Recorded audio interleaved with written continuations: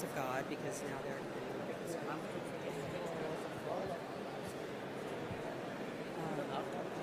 Nein, das Video dauert noch. Wir bleiben an dieser Stimmung. He's also the photographer on stage and take her. So it's okay to have a minute or two.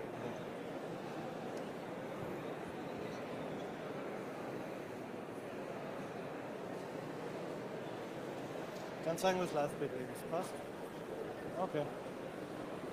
Aber, nein, Obacht, beim ES kommt da eventuell ein Foto hin, aber dann geben wir das Foto einfach links, passt. Wenn wir es überhaupt geben, ich bin noch nicht sicher. Okay.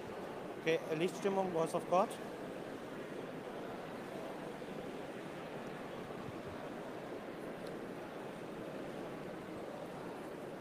Excellencies, distinguished guests, we invite you to take your seats. Our program will begin momentarily.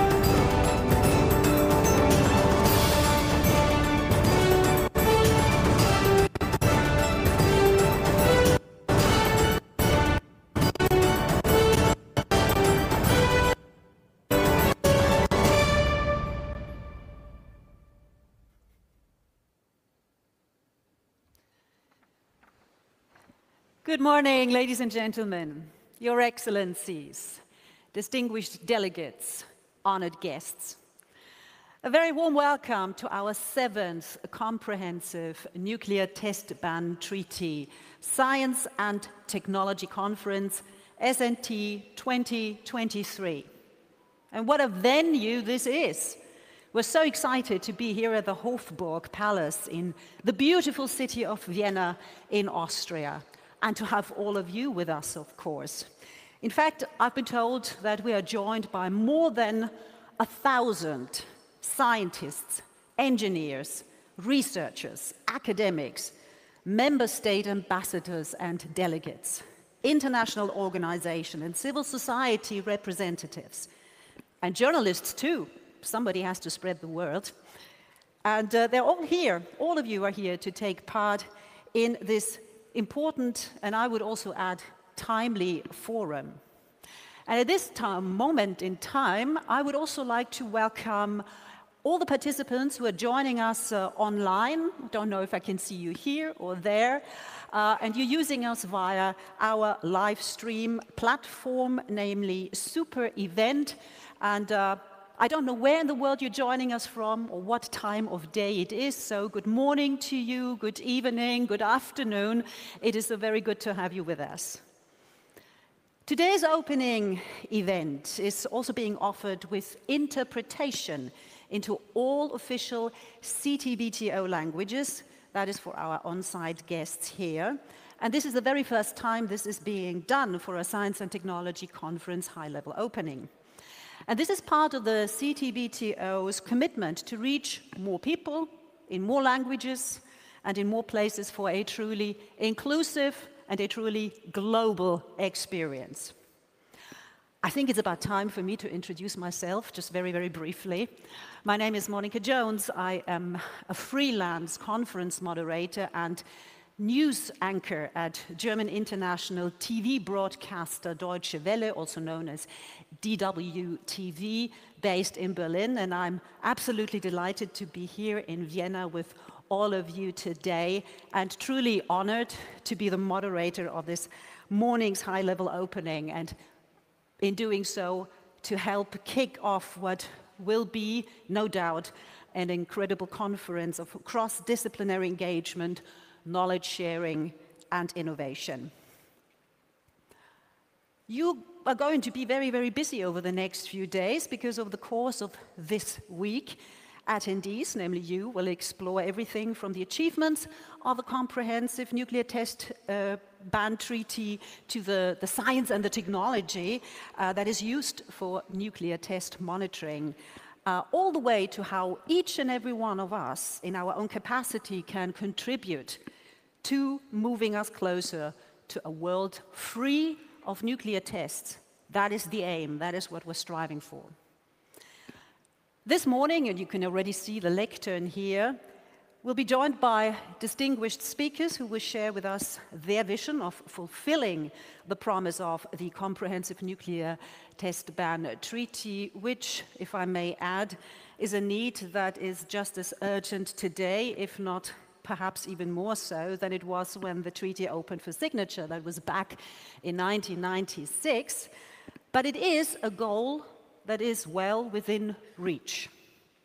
We will also hear from a very diverse panel that will explore how the CTBT, and in particular the monitoring system that it has built, is paying an unexpected peace dividend and is benefiting or delivering benefits for humanity in a way that even the treaty's authors could not have imagined. This is going to be very, very interesting. We will have a lunch break because, after all, we're all human and we want you to stay fit and keep your strength. And after that lunch break, the rich discussions continue as we will explore the role of multilingualism as a key facilitator of international diplomacy, and the cooperation between the European Union and CTBTO as an enabler of nuclear non-proliferation and disarmament efforts. Today's program will conclude with 3 concurrent panel discussions that will delve into the mutual benefits between Arabic-speaking countries and the CTBTO, regional capacity building in Francophone Africa, and the role of CTBT data in disaster risk mitigation. Those are being held in Arabic, French, and Spanish, respectively. So, as you can see from the lineup, this conference is about having a global conversation, and we encourage all our participants here at the Hofburg Palace in Vienna, but also everyone who is joining us online, to join the discussion on social media using the hashtag SnT2023. Now, since the last Science and Technology Conference, in 2021 that was, we have seen renewed momentum for the Comprehensive Nuclear Test Ban Treaty's entry into force. 7 countries have ratified the treaty in less than 2 years, bringing the total number of ratifications to 177, and adding to the nearly universal demand that there be a permanent end to the threat of nuclear testing. Now, that charge for ratifications has been led by our first speaker. Let me just tell you a little bit about him. Dr. Robert Floyd became the 4th Executive Secretary of the CTBTO on August the 1st in 2021. And since then, he has been at the forefront of the organization's efforts to eradicate nuclear testing as a threat to humanity. Now, for Dr. Floyd, his first day with the CTBTO had additional significance because it coincided with the 6th birthday of one of his grandchildren. And that was an occasion that he says caused him to reflect upon the importance of the Comprehensive Nuclear Test Ban Treaty and why its entry into force is imperative. Not just to create a world free of nuclear testing for his own grandchildren, but for all future generations. Ladies and gentlemen, distinguished guests, it is my great pleasure to welcome to the stage Executive Secretary of the Comprehensive Nuclear Test Ban Treaty Organization, Dr. Robert Floyd.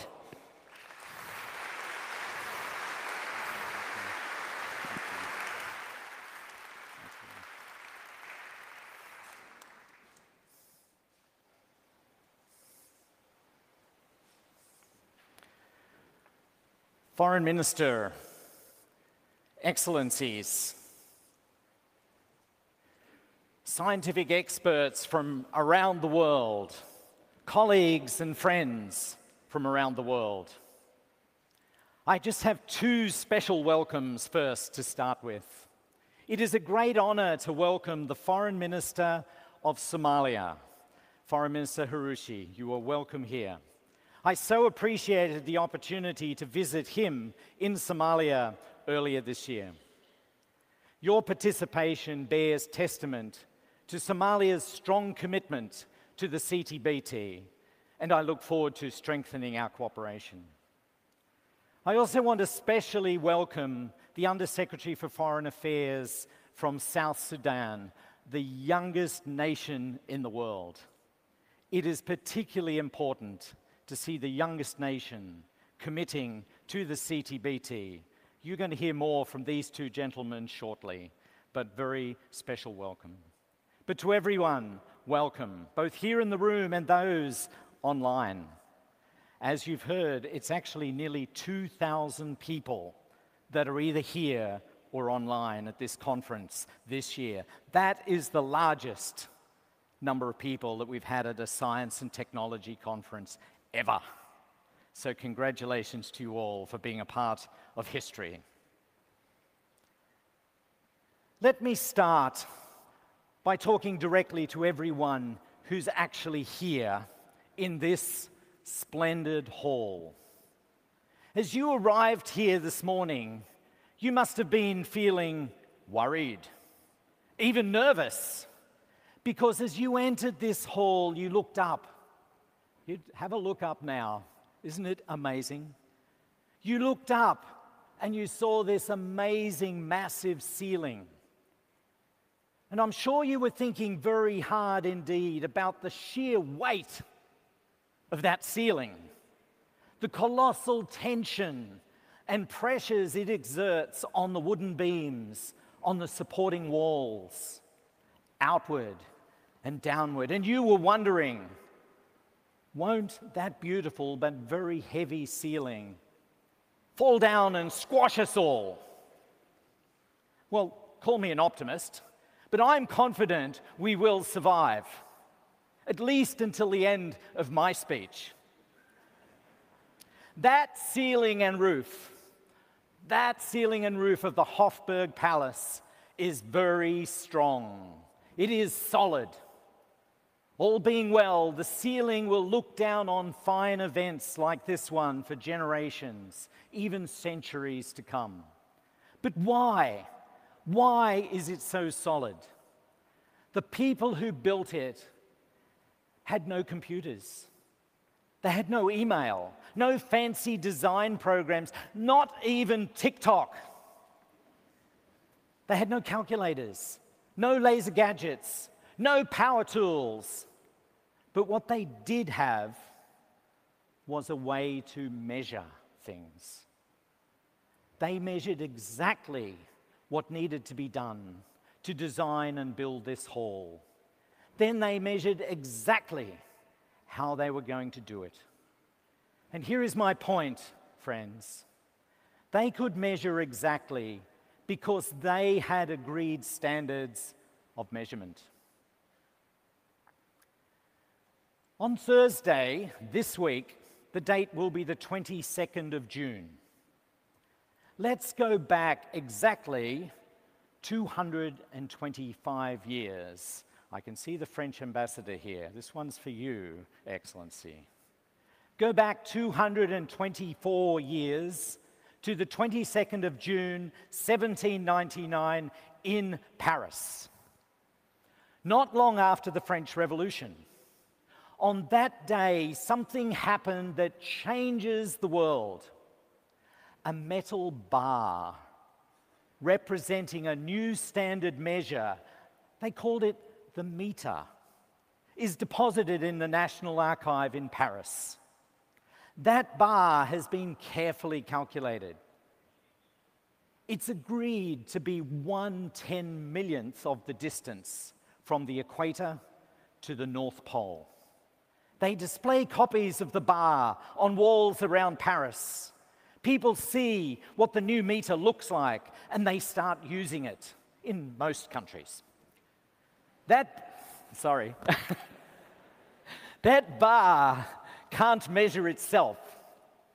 It sets the standard for measuring other things. This new standard catches on around the world. Science needs systematic measurement, right? And systematic standards. Not just for distance, for time, for mass, for temperature, for force, for stress, magnetism, electric current, radiation. But the principle stays the same. There's no measurement without an agreed standard of measurement. You can't be accurate without a standard for accuracy. Nowadays, things have moved on. We don't need a metal bar to define a meter. Instead, we set the standard as the distance that light travels in a vacuum in just under 3 nanoseconds. That's 10 to the minus 9. That is the distance of a meter. International standards have replaced national and local standards, or for ever greater levels of sophistication. Internationally recognized bodies have been set up under treaties, keeping those many standards in good order. This is why this gathering, here and online, has such symbolic and practical significance. We at the CTBTO have helped bring together about 1,775 scientists, technicians, experts, academics from around the world who use these standards. And mixed with the technical audience, we have at least 150 diplomats, and they represent the states around the world who've agreed the treaties, the conventions that set legal and policy framework. When we last counted, this conference brings together participants from about 147 countries, including the newest country in the world. Just think about all those languages, all those cultures. Yet we have one common language, the language of our internationally agreed scientific standards. Excellencies, colleagues, friends, this is the power of together. This is what the CTBTO, in partnership with all the state signatories, represents. The CTBTO mission stems from a simple obligation spelled out in Article 1 of the Comprehensive Nuclear Test Ban Treaty, which says each state party undertakes not to carry out any nuclear weapon test explosion or any other nuclear explosion. Our job is to detect any signs that that obligation has been broken. We're using sophisticated sensors and sophisticated measurement to detect possible nuclear explosion tests anywhere, anytime on Earth. We, collectively, are very, very good at detecting any explosion that might be a nuclear explosion. This makes them so much less likely to happen. Don't try it, you will get caught. Plenty of other national organizations and institutions around the world closely monitor seismic and other activities. They too can distinguish between an earthquake and a possible nuclear test, but the CTBTO is unique. We gather seismic data, measuring vibrations in the Earth's crust, seismometers measuring velocity in meters per second. They're carefully aligned with geographic north that allows us to determine the precise direction of seismic waves. We gather hydroacoustic data, measuring vibrations in the ocean. We gather infrasound data, measuring vibrations in the air. And we gather radionuclide data, looking for radioactive particles and gases from a nuclear explosion. In all of this, we partner with our state signatories, putting data and analytical capability into their hands. There's nothing else like this on Earth. It's not just that we bring all this data together and then analyze it speedily to formidable levels of accuracy. We're international. Our work is even-handed, is transparent. All the data is available to all our state signatories and can be shared with the world's scientific community. So I say loud and clear to everyone here today, scientists and diplomats alike, you and we together represent global teamwork at its finest. We share a simple political and moral goal: no more nuclear tests. And we share the best available technical ways to make sure we reach that goal.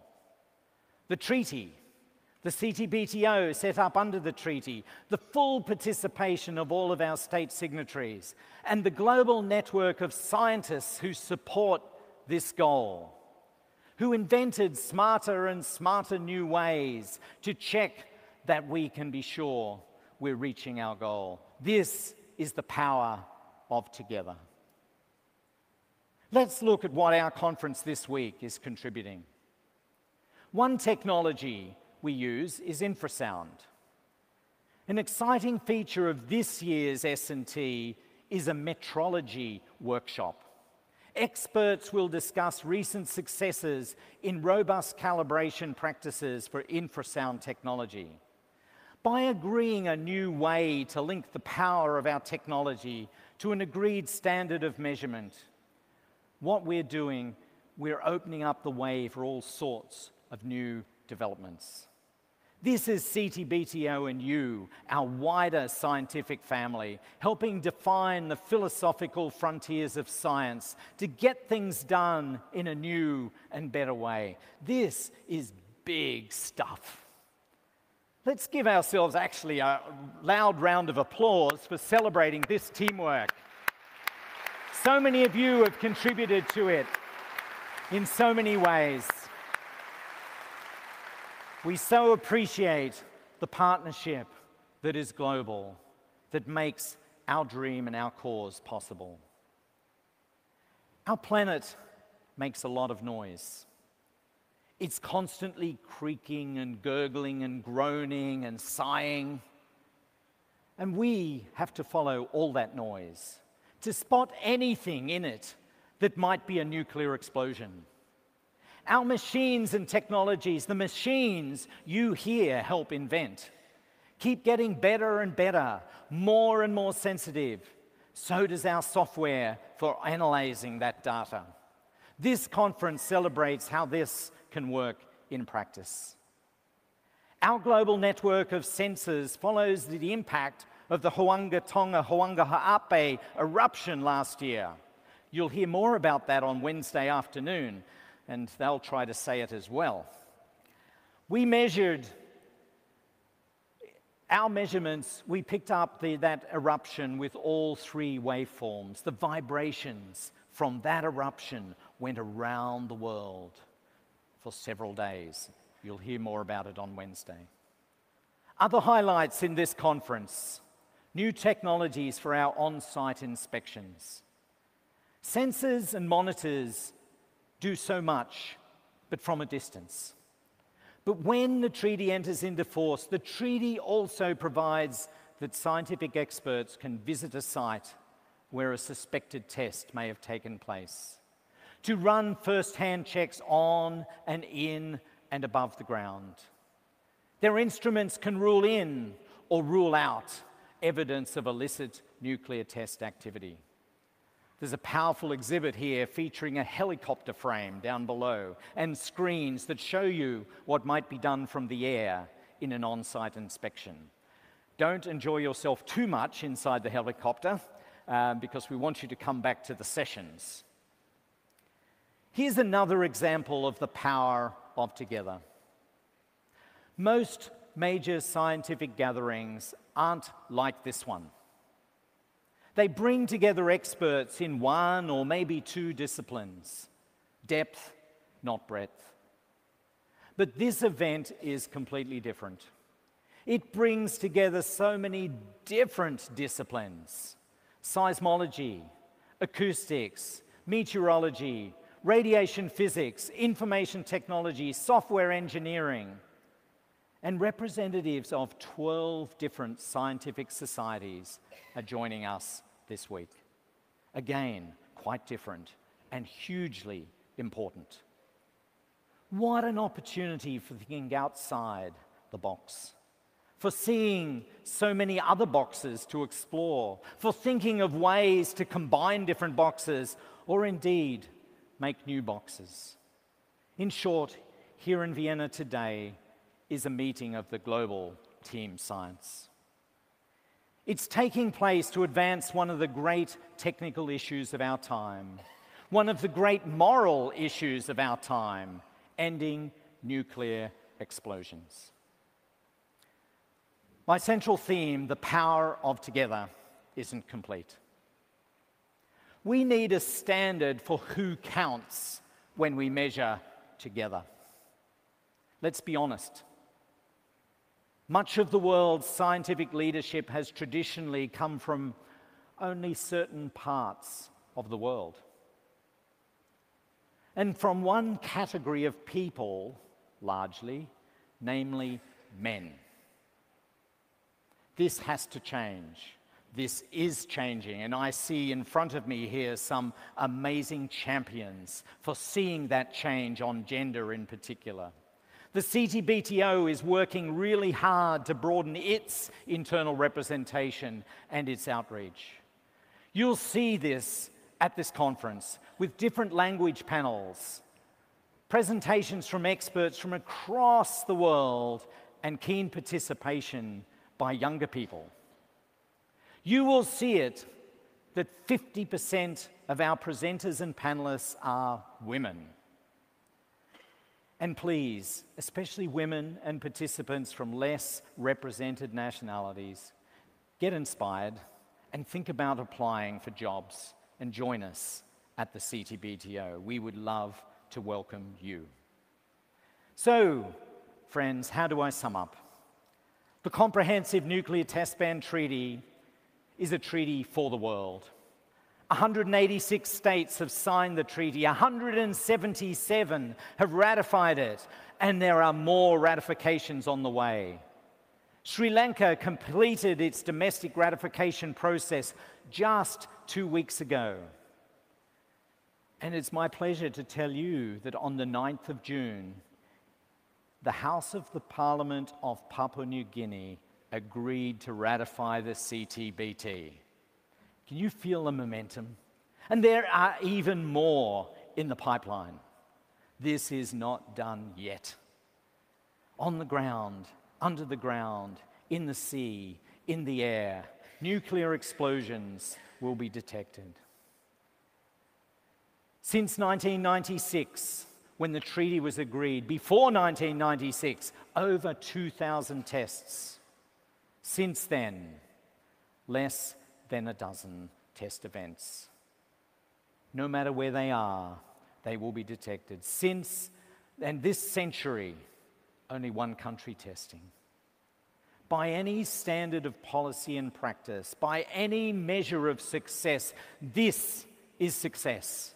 Success on a grand scale. Yes, it happened because the world states themselves agreed that enough was enough.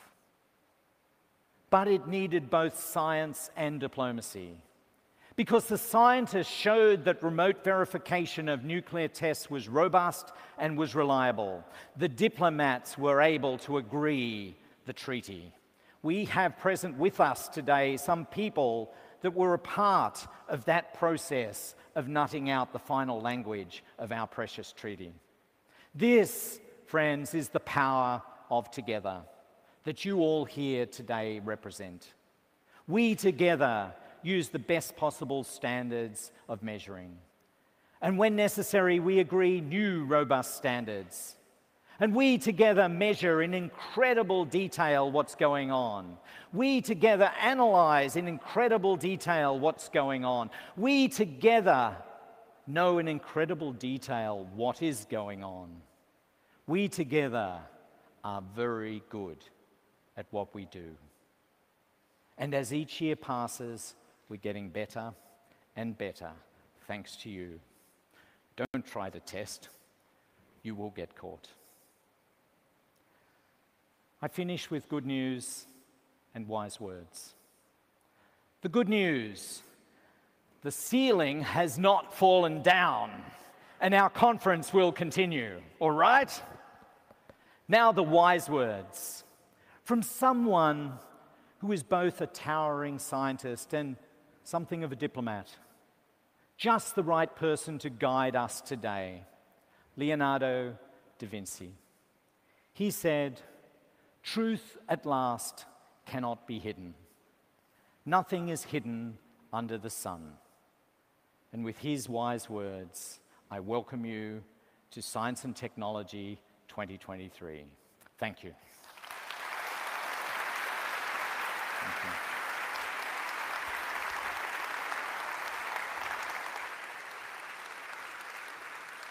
Thank you.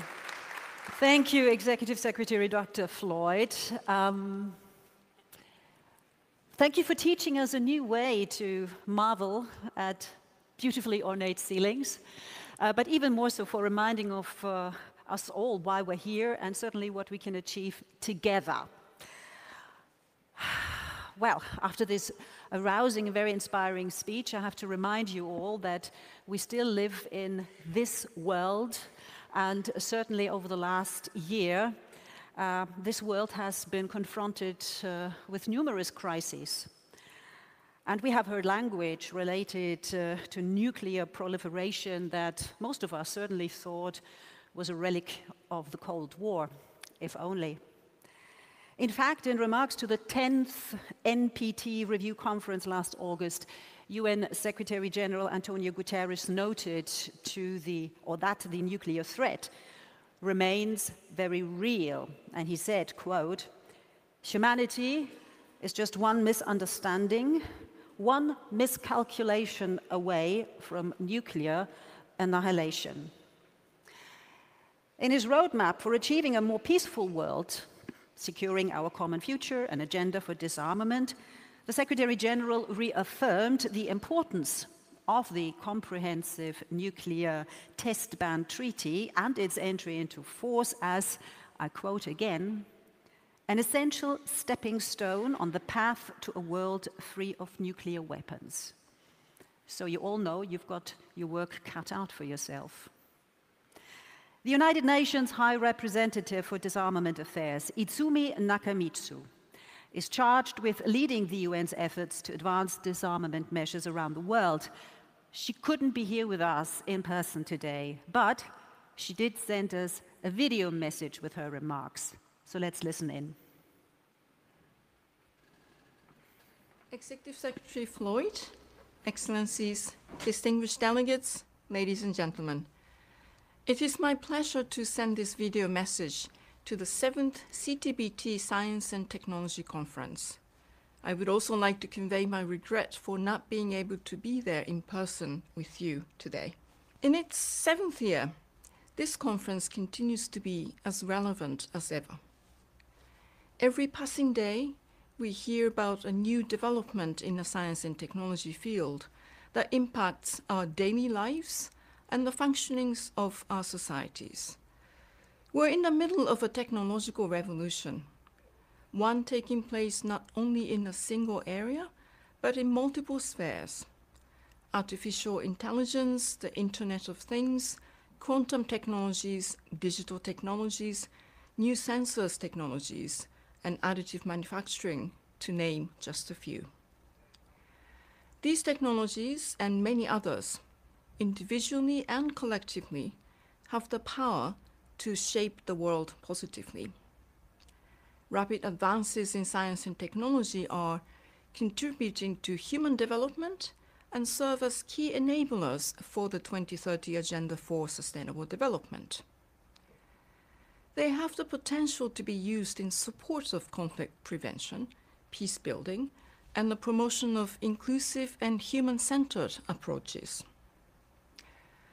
While banking on the benefits of science and technology applications, however, the international community must also be ready to curtail any adverse or unintended consequences of such technologies to international peace and security.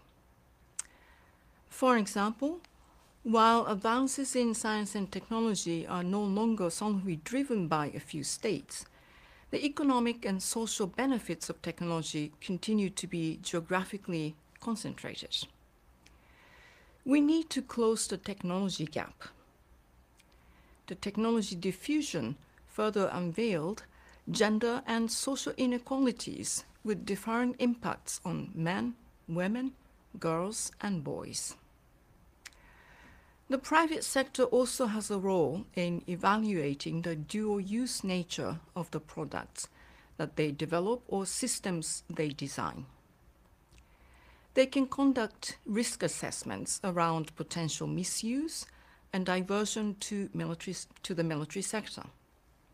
Furthermore, in recent years, advances in various existing and new weapon technologies have raised ethical, political, legal, and humanitarian concerns, including in relation to compliance with international law, especially international humanitarian law, and the questions regarding use of force. In the realm of nuclear non-proliferation and disarmament, there has been a worrisome trend of creating faster, more accurate, and stealthier nuclear weapons.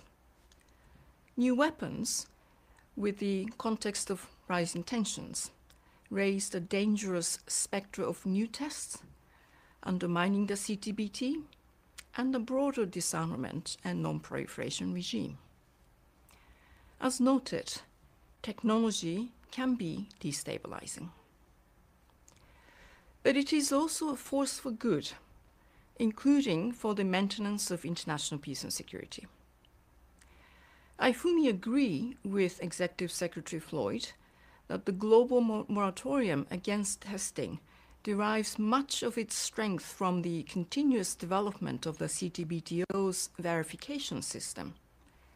And I agree that the power of innovation in different fields and the synergetic connections between them can contribute to forming a vision for and help to build a world without nuclear weapons.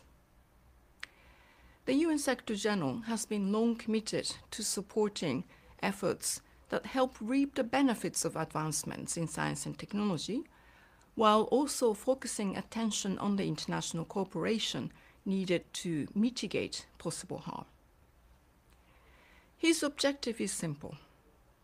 We must ensure that science and technology applications are used for the benefit of humankind and in accordance with the United Nations Charter and international law, including international humanitarian law and international human rights law. Of course, this is easier said than done. This conference serves as a valuable opportunity for representatives from different fields to engage one another and exchange experiences and practices to improve verification capabilities and promote their role in strengthening the treaty and supporting national needs. Of course, the CTBTO has traditionally been a first adopter in leveraging verification technologies to promote disarmament and arms control. The International Monitoring System, or IMS, has been effective in serving its core purpose of detection. The vast data generated by the IMS also contributes to other areas that can benefit humanity, including tsunami warnings, radiological emergency response, and natural disaster risk reduction through the innovation and integration of systems. Through its sharing of open data, the CTBTO has been able to make significant contributions in various fields, from increasing state accountability in their nuclear activities to supporting states in achieving their sustainable development goals through technology transfer and capacity building training. This has raised the importance of the openness of data and brought new approaches to verification and confidence building, key factors in nuclear disarmament and risk reduction that the world urgently needs. The full potential of the CTBTO will only be realized through the CTBT's entry into force. In this respect, I express my sincere gratitude to Dr. Floyd and his team for their enormous efforts in pursuing the signature and ratification of those remaining non-Annex II states and the 8 Annex II states whose ratification is essential for the treaty's entry into force. Thanks to such tireless endeavors, 5 countries have newly ratified the treaty since June 2022, moving the treaty closer to universalization. The CTBT has been instrumental in upholding the norm against explosive nuclear testing, and it is now difficult to imagine a world without the treaty's normative pillar. The continued reinforcement of this norm will rely on our ability to exploit advances in science and technology to make greater contributions to nuclear disarmament and non-proliferation. I look forward to the fruits of your discussions and to leveraging collective expertise and knowledge of the scientific, technical, academic, and policymaking communities. I thank you very much for your attention.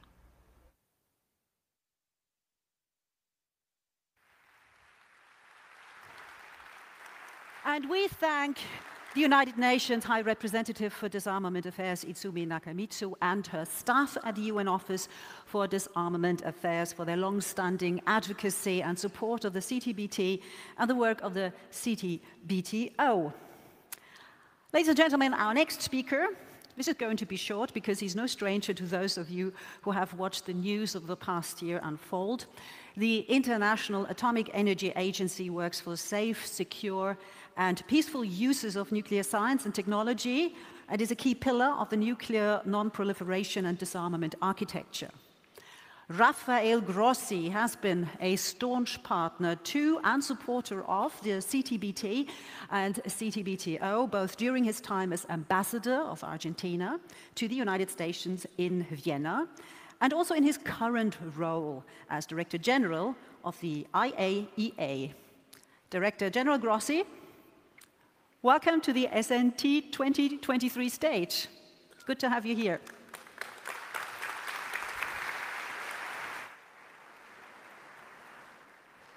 Thank you very much. Good morning. It's a great pleasure to be here with my good friend, Executive Secretary Robert Floyd, with whom I have been working for many, many years on issues that are so important and go to the heart of international peace and security. It is, of course, not a surprise that not myself, the IAEA, should be here joining this important SnT conference, which has become one of the most expected and more important events in the city of diplomacy in Vienna, because of the importance of the message, because of the importance of the issues that are discussed here. The IAEA and the CTBTO share more than the vicinity in the halls of the Vienna International Center. We are together, the power of together.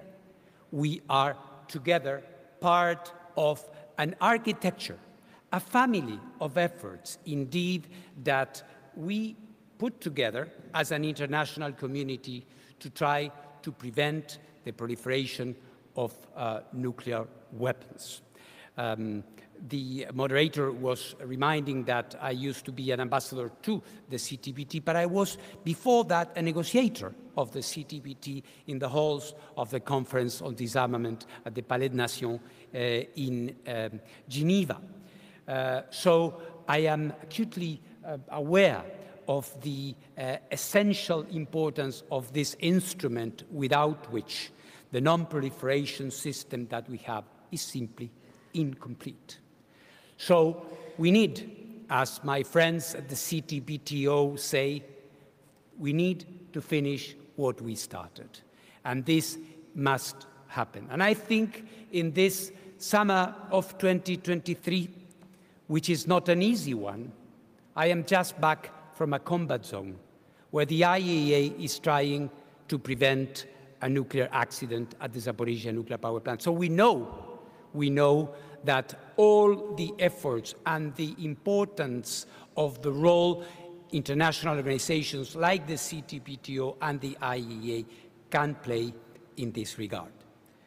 So, ladies and gentlemen, it is reassuring for all of us to hear from Executive Secretary Floyd and from his team of experts, the world's most brilliant seismologists, radionuclear experts, hydroacoustic experts that we have, that they have everything in place to make sure that no nuclear test will go undetected.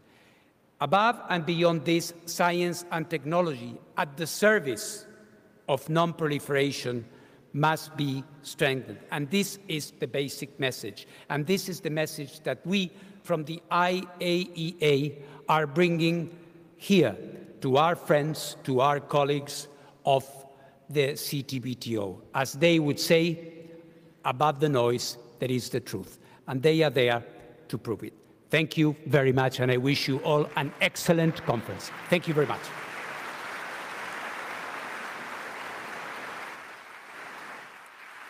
Thank you so much, DG Grossi, for this very important statement here, your message and your continued support of the treaty. Thank you.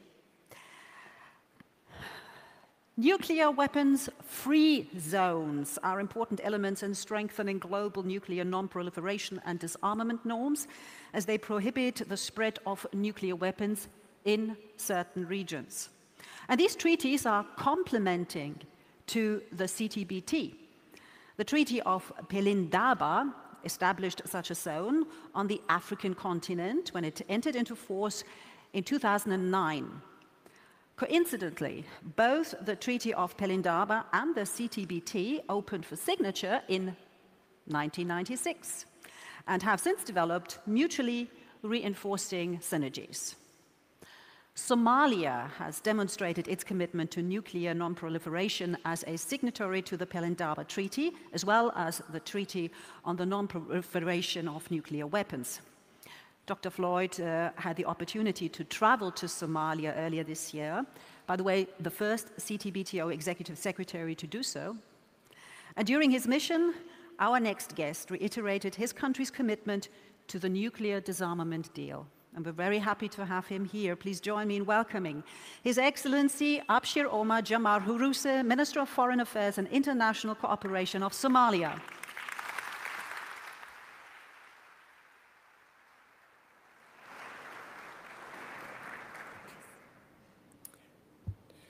بسم الله الرحمن الرحيم.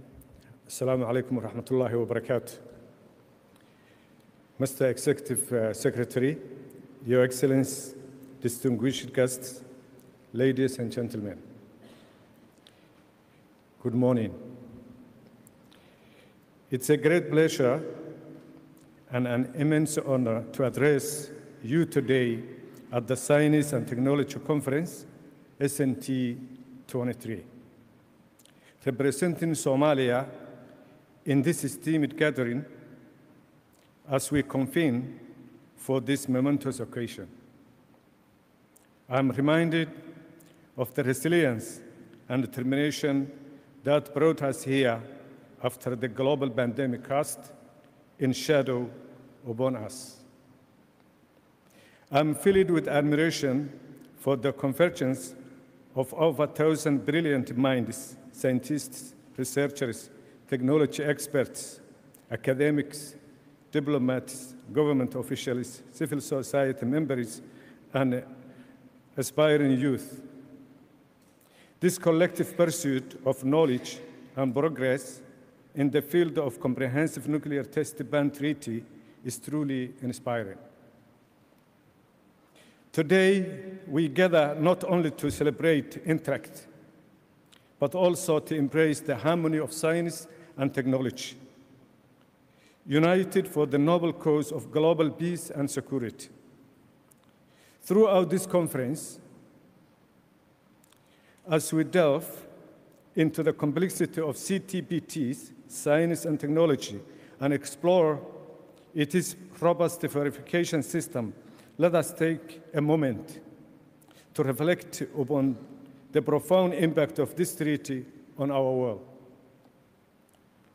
The CTBT stands as a cornerstone and an indispensable component of the global non-proliferation and disarmament architecture, safeguarding our collective well-being.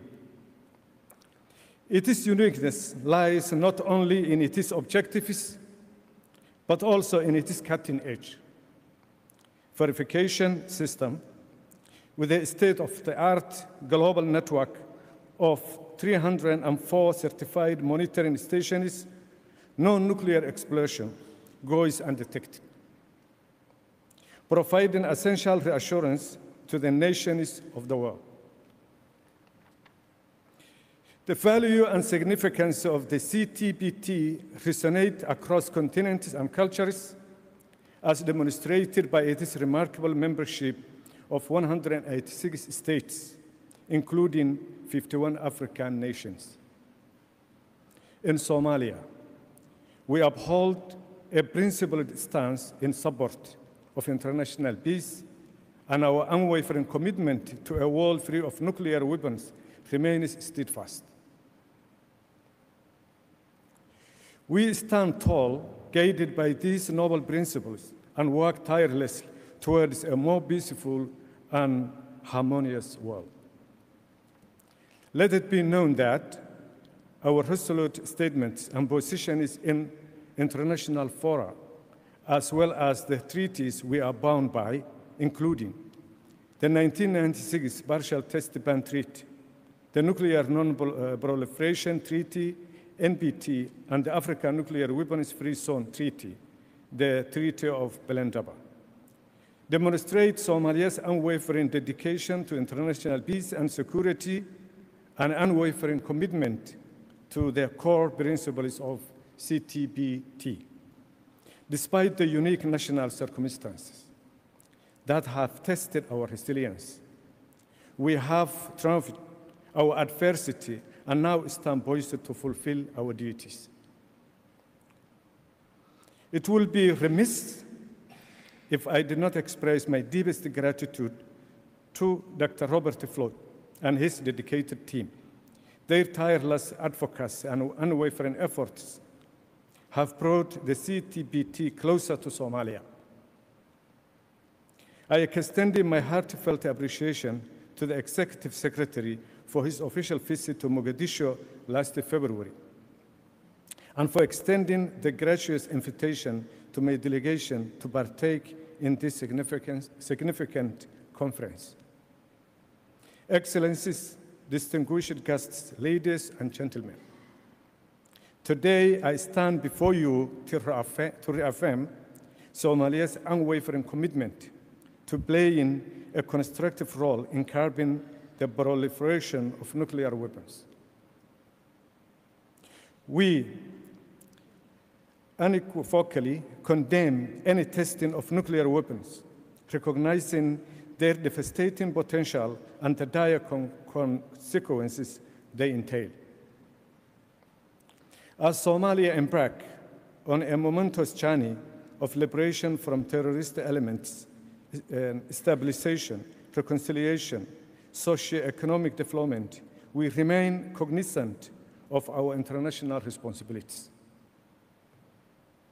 We understand that signing and ratifying the CTBT is not merely a symbolic gesture, but a testament to our unwavering dedication to global peace and security. Rest assured, we shall fulfill the needful. To simplify that, Somalia is going to sign the treaty,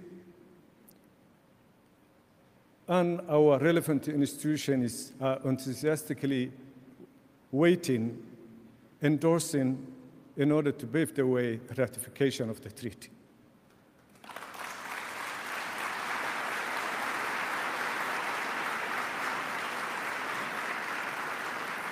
Thank you. And as we undertake our internal processes, the principles and processes of the CTBT that shall guide our effort in the days and months to come. In our pursuit of progress, Somalia recognizes the indispensable role of science and technology. We are deeply enthusiastic about establishing a CTBT National Data Center in Somalia at the earliest opportunity. We wholeheartedly embrace the potential that CTBT data and technologies hold for various civil and scientific applications, facilitating our national development endeavors. We eagerly anticipate the provision of essential equipment and training to harness the transformative power of science. Excellence, distinguished guests, ladies and gentlemen, today I stand not only as a representative of Somalia, but also as a voice for Africa and the world. Our continent, Africa, has endured the tragic consequences of nuclear test explosions in the past.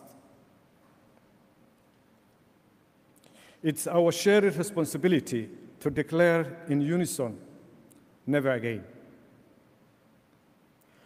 We stand united, determined to ensure that the harmful effects of nuclear tests are forever banished from Africa's shores and beyond. Let us remember that our collective shield against nuclear threats lies in bolstering the global nuclear disarmament and non-proliferation regime. I commend the CTBT's role in safeguarding our planet for the current and future generations. We bear a collective responsibility here and now. Therefore, I call upon nuclear weapons states to maintain the moratorium of nuclear testing, expedite the entry into force of the CTBT, and ardently strive towards complete and irreversible disarmament. In conclusion, I extend my deepest appreciation to all of those who have contributed to the success of this conference. Let us harness the power of science and technology, fortified by our unwavering commitment to forge a world free from the specter of nuclear weapons. Together, we shall build a future characterized by peace, security, and prosperity. Thank you for your attention.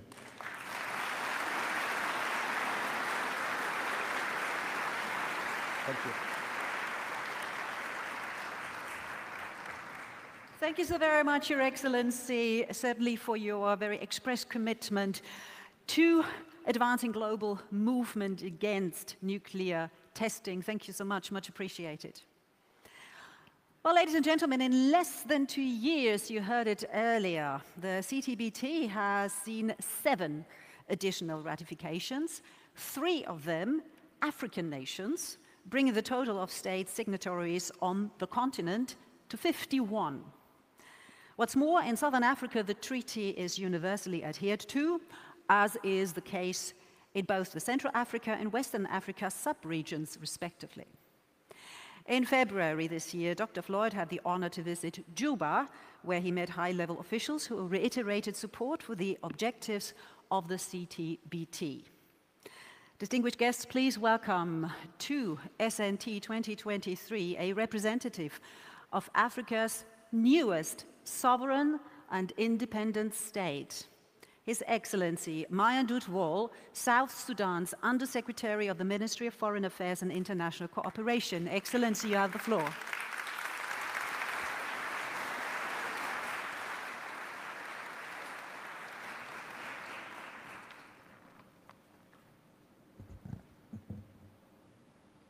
Thank you, Moderator. Dear Executive Director, Secretary, Dr. Robert Floyd, Excellencies, distinguished delegates, esteemed scientists, ladies and gentlemen, I'll pass my greeting from Africa, from Cape Town in far south to Alexandria in far north, and from Mogadishu in Indian Ocean to Dakar in Atlantic Oceans. It is my honor for me today to address this year Comprehensive Nuclear Test-Based Treaty Organization Science and Technology Conference. Today, our presence here is a testimonial of our commitments towards promoting science and technology in favor of global peace and security. I'm convinced that promoting science and technology can help us achieve sustainable development goals, enable us in a global south, particularly in Africa, to promote our economics and well-being of our people. I am honored to deliver this statement on behalf of my acting minister, Honorable Deng Dao, who was supposed to be here but is busy somewhere. First and foremost, I wish to note my appreciation for Executive Secretary Dr. Robert for his friendships and kind invitation to these important events. Dr. Floyd's visit to Juba, South Sudan on 15 February this year marks the first visit of CTBTO to our country, and we were very grateful to have him. We appreciate the importance of a comprehensive nuclear test-based treaty, and we support its objectives and goals. The government of South Sudan, just like many other African countries, governments recognize the critical role of science and technology as universal enablers for addressing peace and security, poverty, eradications, inequalities, health, environmental conservations, climate change impact, digitalizations, and scientific and sustainable development goals. For the matter, the African Union, AU, adopted the Science, Technology, and Innovations of Africa Strategy 2014-2024. It was important to highlight that the conference esteemed CTBC, Science and Technology, benefited us all. It is in line with African Union Science, Technology, and Innovations for Africa Strategy 2024, which was launched in 2014. His Excellency, the President of the Republic of South Sudan, Salva Kiir Mayardit, and the government, entire government of South Sudan, together with Intergovernmental Authority, IGAD, member states remain key on peace and security in our regions and Africa. South Sudan is committed to international peace in all its forms, and we acknowledge the value of CTBTO and related treaties for global peace. In addition, South Sudan is ready to work alongside the international community. Together, we can build a future where the devastating impact of nuclear tests is forever eradicated. Furthermore, we are resolved to our commitment to foster partnerships and collaboration that facilitate the excellence of experts, training, and resources in this regard. We would be interested in pertaining technology cooperation support to strengthen capacity building of our national experts, including in areas of CTBTO, comparative and advantage. By empowering our scientists, researchers, technicians, we can actively contribute to global efforts in the nuclear disarmament and the peaceful uses of nuclear energy. In conclusion, South Sudan is keen to sign and ratify the CTP treaties as a commitment to international peace and security in the nearest time. The recent access of South Sudan to the Biological Weapons Conventions in February 15 this year is manifestations of the South Sudan government commitment in promoting peace and security at the global level and support the related treaties for the world peace. Thank you for your attention, and I urge all to keep sharing knowledge going forward because there is still much we can learn from each other. I wish you a productive conference and let's keep move together. Thank you very much.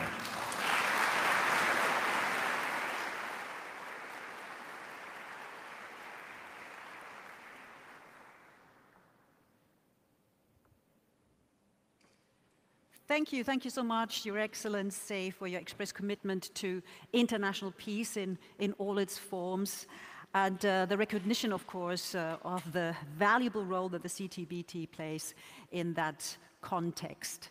Now, the urgency of the CTBT's entry into force is as pressing now as it was in 1996. That is some 27 years ago now. The reality of this urgency is not lost on the younger generation, on youth leaders. They are playing an ever more important role in the fight to see a permanent and universal ban on nuclear testing. After all, it's them and their children who inherit the world. From scientific inquiry and research to technological innovation and advocacy, they are stepping up today to create a safer and more secure tomorrow. And we are delighted to have a youth leader here with us at SNT 2023. So please join me in welcoming scientist and researcher and past participant in the CTBTO mentorship program for young women in STEM, Aline Olvera.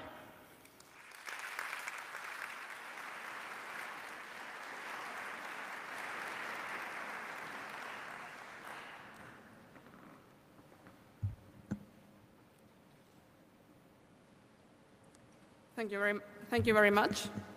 It's an honor to be here. So this is going to be in Spanish. So please take your devices close to you. Buenos días. Good morning. Good morning to all the attendees gathered at this Imperial Palace of Hofburg and virtually.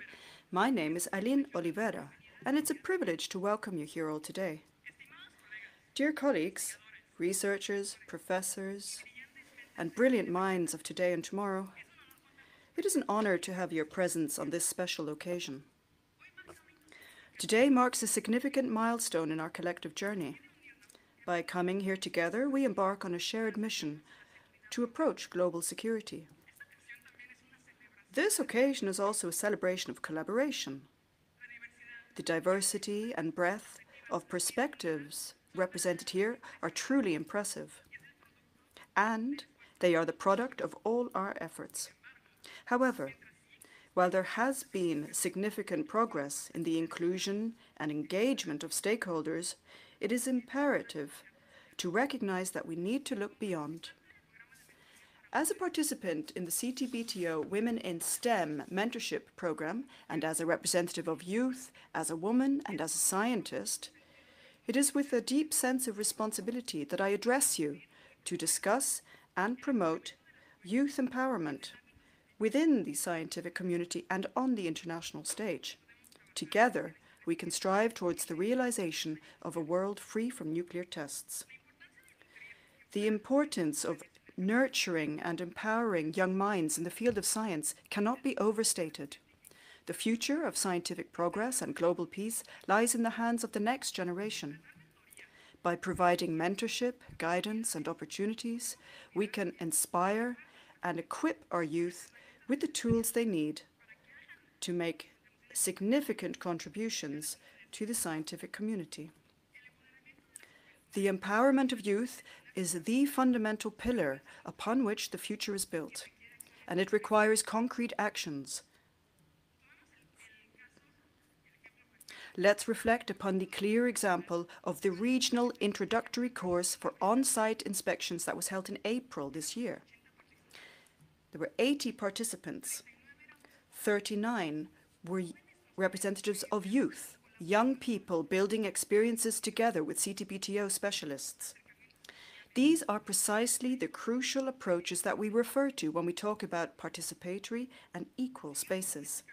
Let us continue on this inclusive path and keep learning from the generations of Women in STEM mentorship program, from the youth group, and from the young people out there who believe in our work. Let us make their needs our own and find solutions together. Trust is a two-way street. And let's take a resounding step. To the young people listening to me, have confidence in your ability to influence decisions and create a positive impact in your countries and on the international stage. Let your participation make a difference. I urge you to stay informed about the progress and challenges in implementing the Comprehensive Nuclear Test Ban Treaty. Learn as much as you can from reliable sources. Participate in spaces like this year's Science and Technology Conference, the Science Diplomacy Symposium, engage with regional courses and youth groups, and collaborate with specialists. Make this conference a personal opportunity. And when you return to your communities, share your experiences and guide paradigm shifts. Today, I encourage you to assume responsibility and to lead the way towards the prohibition of nuclear testing. Our participation is non-negotiable. Dear colleagues, this is a call for action. Let us make our mission a long-term effort that generates results for and from all generations. And once again, I extend a warm welcome to each and every one of you. Let us seize this opportunity to connect, collaborate, and make a pivotal impact. Thank you for your presence, and let us make the most of this momentous occasion. Thank you.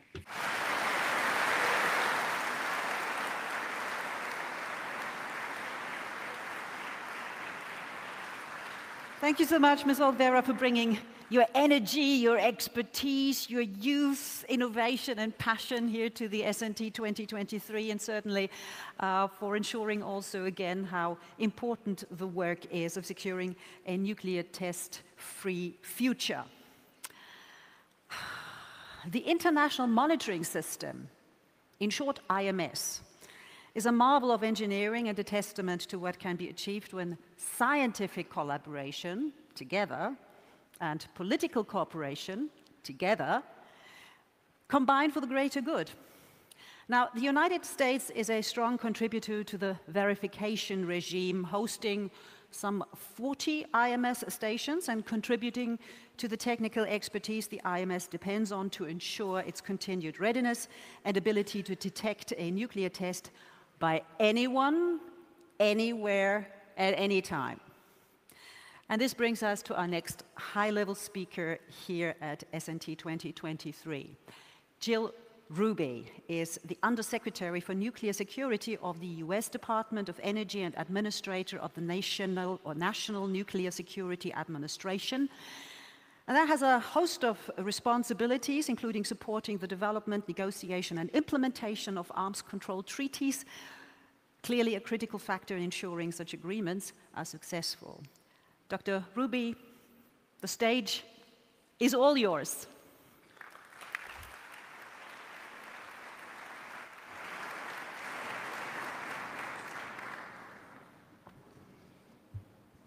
Hello, everyone.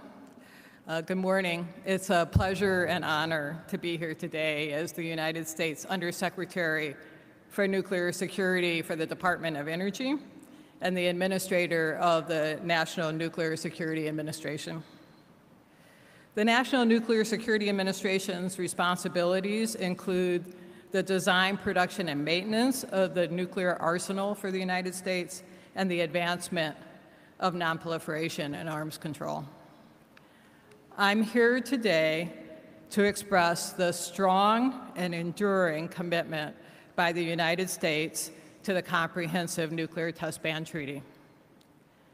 I hope to illustrate our commitment by outlining the nuclear principles and obligations of the United States and discussing how the National Nuclear Security Administration uses science-based stockpile stewardship to meet our obligations, including the conducting subcritical nuclear experiments. To conclude my remarks, I will put forward some ideas on advancing transparency. The United States has a simple, overarching principle about our nuclear arsenal. As long as nuclear weapons exist, the United States will maintain a safe, secure, and effective nuclear stockpile for our security and that of our allies and partners. We have formalized processes for assessment and policy reviews. Relevant to today's meeting, the Biden administration's 2022 Nuclear Posture Review states, quote, consistent with the goals of the CTBT, the United States continues to observe a moratorium on nuclear explosives testing and calls on all states possessing nuclear weapons to declare and maintain such a moratorium, end quote. With the current international environment that includes countries making advancements in their nuclear arsenals and some threatening to use and test nuclear weapons, the CTBT and the associated monitoring and verification regime are more important than ever. The United States applauds Dr. Floyd's tireless and successful efforts to get 7 additional countries to ratify the CTBT, and I understand others are in progress. Nonetheless, there remains both political and technical concerns that pose barriers to the U.S. ratification of the CTBT. Additionally, in our government that relies on checks and balances, the National Nuclear Security Administration is required to retain a test readiness posture. There is a natural tension in the policy to observe the test moratorium, support the CTBTO PrepCom functions, and retain test readiness. As I hope you will see, we manage this tension with integrity. Importantly, the United States has not conducted a nuclear explosive test since 1992, and the National Nuclear Security Administration has not been directed to prepare for a new test. In fact, for 30 years, the National Nuclear Security Administration has been allocated substantial and sustained funding to advance its science-based stockpile stewardship program that, along with regular flight and lab tests, serves as the basis to maintain the safety, security, reliability, and effectiveness of the U.S. stockpile without nuclear explosives testing. The Science-Based Stockpile Stewardship Program was created because legislation was passed when President Clinton signed the CTBT in 1996. That legislation required an annual letter to the President reporting on the safety, reliability, performance, and military effectiveness of the stockpile, as well as whether nuclear explosive testing is necessary to resolve any issues identified. Scientists and engineers in the NNSA nuclear security enterprise work daily to support the annual assessment, and once a year, the results acquired by each of the 3 national security laboratories are presented to the laboratory director, who in turn writes a letter to the Secretary of Energy. A similar process is conducted by the commander of U.S. Strategic Command, producing a letter to the Secretary of Defense. The Secretaries of Energy and Defense then write a letter to the President that reports on the stockpile and whether there is a technical or military need to test. The other 4 detailed letters are attached without edits. When I was the director of Sandia National Laboratories, I wrote annual assessment letters, and I can say it is a rigorous process and a sobering responsibility. The technical evidence includes detailed simulations on high-performance computing platforms.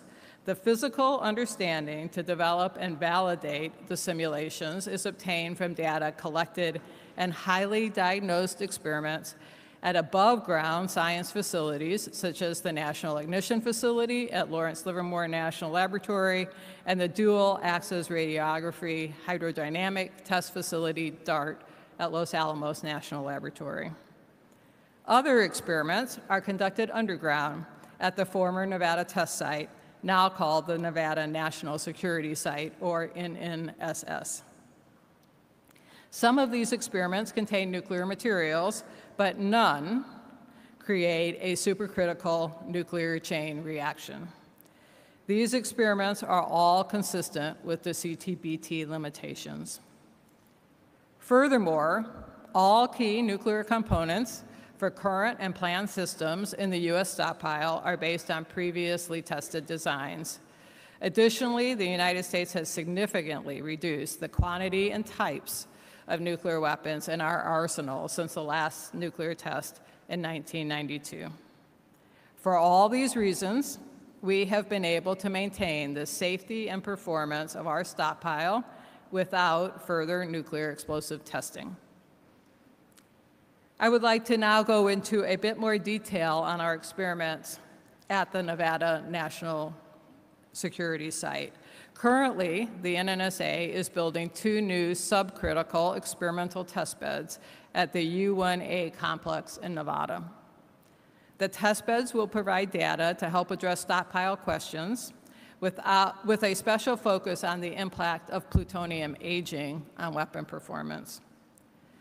Since halting underground nuclear explosive tests, the United States has executed 33 subcritical experiments. The United States is preparing to execute 2 subcritical experiments in 2024 and plans to conduct approximately 3 subcritical experiments per year by the end of the decade. The Nevada National Security Site is also being used for nonproliferation research. For example, when experiments are conducted within the U1A complex or the Big Explosives Experimental Facility, a high explosives research facility also located at the Nevada National Security Site, monitoring is done to improve our understanding of subcritical experiment signatures. Nonproliferation research to improve low-yield nuclear monitoring is also conducted at NNSS using chemical high explosives. Using the U1A underground complex to conduct subcritical experiments and using other capabilities at NNSS for the Science-Based Stockpile Stewardship Program and nonproliferation is the method used by the United States to maintain test readiness. This approach provides experience to people to work underground and maintains the infrastructure and expertise in diagnostics at NNSS. Their work advances our scientific goals in both our weapon and nonproliferation programs. Through these activities, we can continue to be a responsible nuclear weapons state. Beyond our commitment to conduct only subcritical experiments, the United States is also committed to transparency. We have maintained a commitment to transparency in our stockpile stewardship program and our subcritical experimental programs for decades. We were pleased to host Dr. Floyd and his colleagues at our NNSA headquarters in Washington, D.C. in September 2021, at Pacific Northwest Laboratory in October 2022, and at Los Alamos National Laboratory, Sandia National Laboratory, and the Nevada Nuclear Security Site this April. We are also exploring ideas to provide further transparency into our program. These ideas are meant for bilateral or multilateral cooperation, and we are eager to work with those who share our goal of greater transparency. We are open to hosting international observers for monitoring and verification, research and development on our subcritical experiments. We have hosted international observers for past underground chemical high explosives tests and intend to extend invitations for future experiments. Event notifications of our chemical high explosives tests are sent to regional seismic networks as well as the CTBTO PrepCom through the U.S. mission in Vienna. Public sharing of the data gathered from high explosives events occurs, and we will continue to publish and present geophysical experimental findings in peer-reviewed journals and conference proceedings, including source terms and collection information. We are also open to working with others to develop a regime that will allow reciprocal observation with radiation detection equipment at each other's subcritical experiments to allow confirmation that the experiment was consistent with the CTBT. We have several well-considered technical ideas on how this could be effective. Additionally, I look forward to your ideas on further transparency. NNSA is exploring the possibility of live streaming or otherwise releasing video of our subcritical experiments. Our intent is in the long term is to create an environment at the Nevada National Security Site that allows for the possibility of observers to attend from a control room or other vantage point to support chain of custody for detection equipment and to witness subcritical experiments consistent with the CTBT. I sincerely look forward to future engagement with Russia and China on participation in bi- or trilateral verification confidence building, and other technological interactions to support future arms control and non-proliferation agreements. If you would like to know more, I encourage you to attend NNSA's Deputy Administrator for Defense Nuclear Non-Proliferation, Corey Hinderstein, as she speaks about examples of U.S. transparency and verification supporting nuclear non-proliferation tomorrow at 3 p.m. To conclude, I want to emphasize again that the United States fully observes the CTBT and is committed to work to achieve its entry into force, recognizing the significant challenges that lie ahead in reaching that goal. We have not conducted a nuclear explosive test since 1992 and have no plans to do so. The United States is also committed to annual stockpile assessments, science-based stewardship, and test readiness. We will achieve our objectives in part by conducting subcritical experiments at the former test site, complemented by focused experiments and detailed simulations executed elsewhere in the U.S. nuclear security enterprise. And today, we put forward ideas on how to advance transparency with the hope we can work with others that support the CTBT. Thank you for your attention and for your contributions.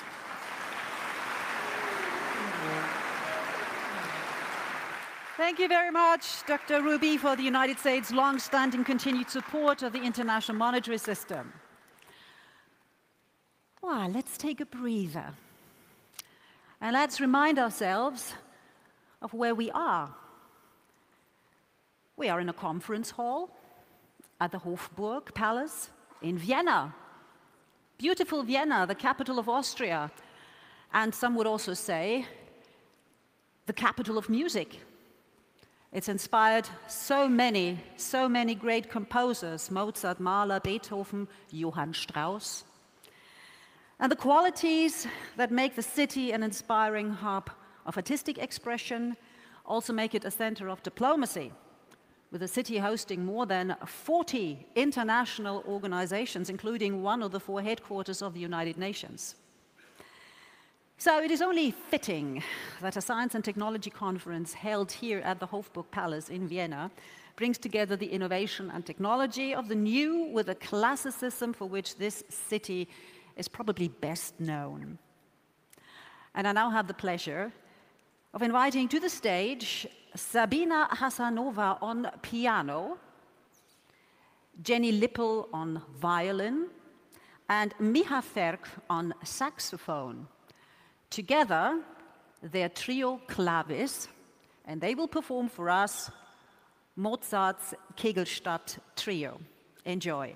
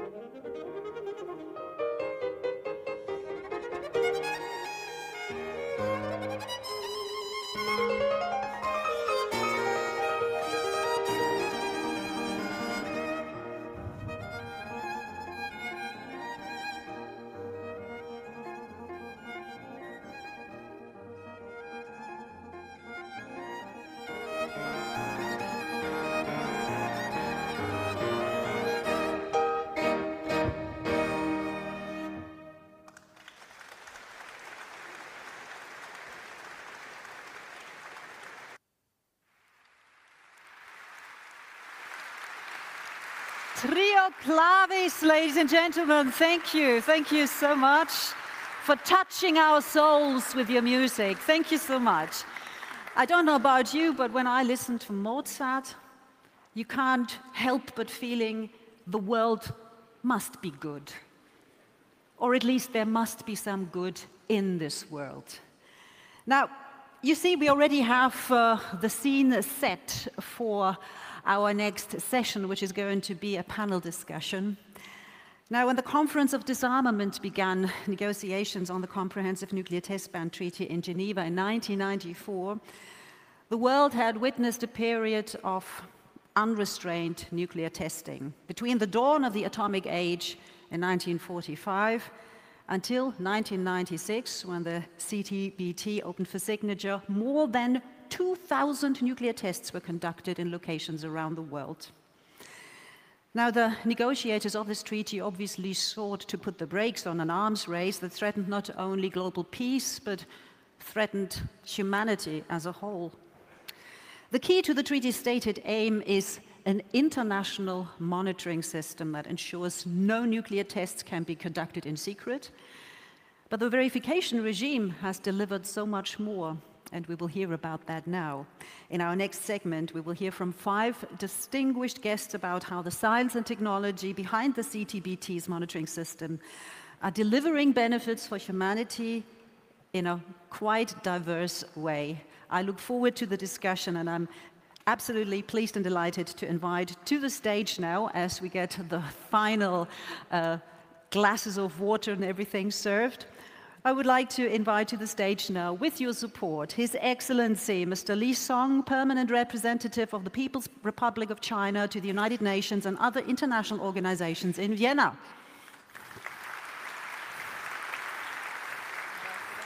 Good to have you here. Please take a seat.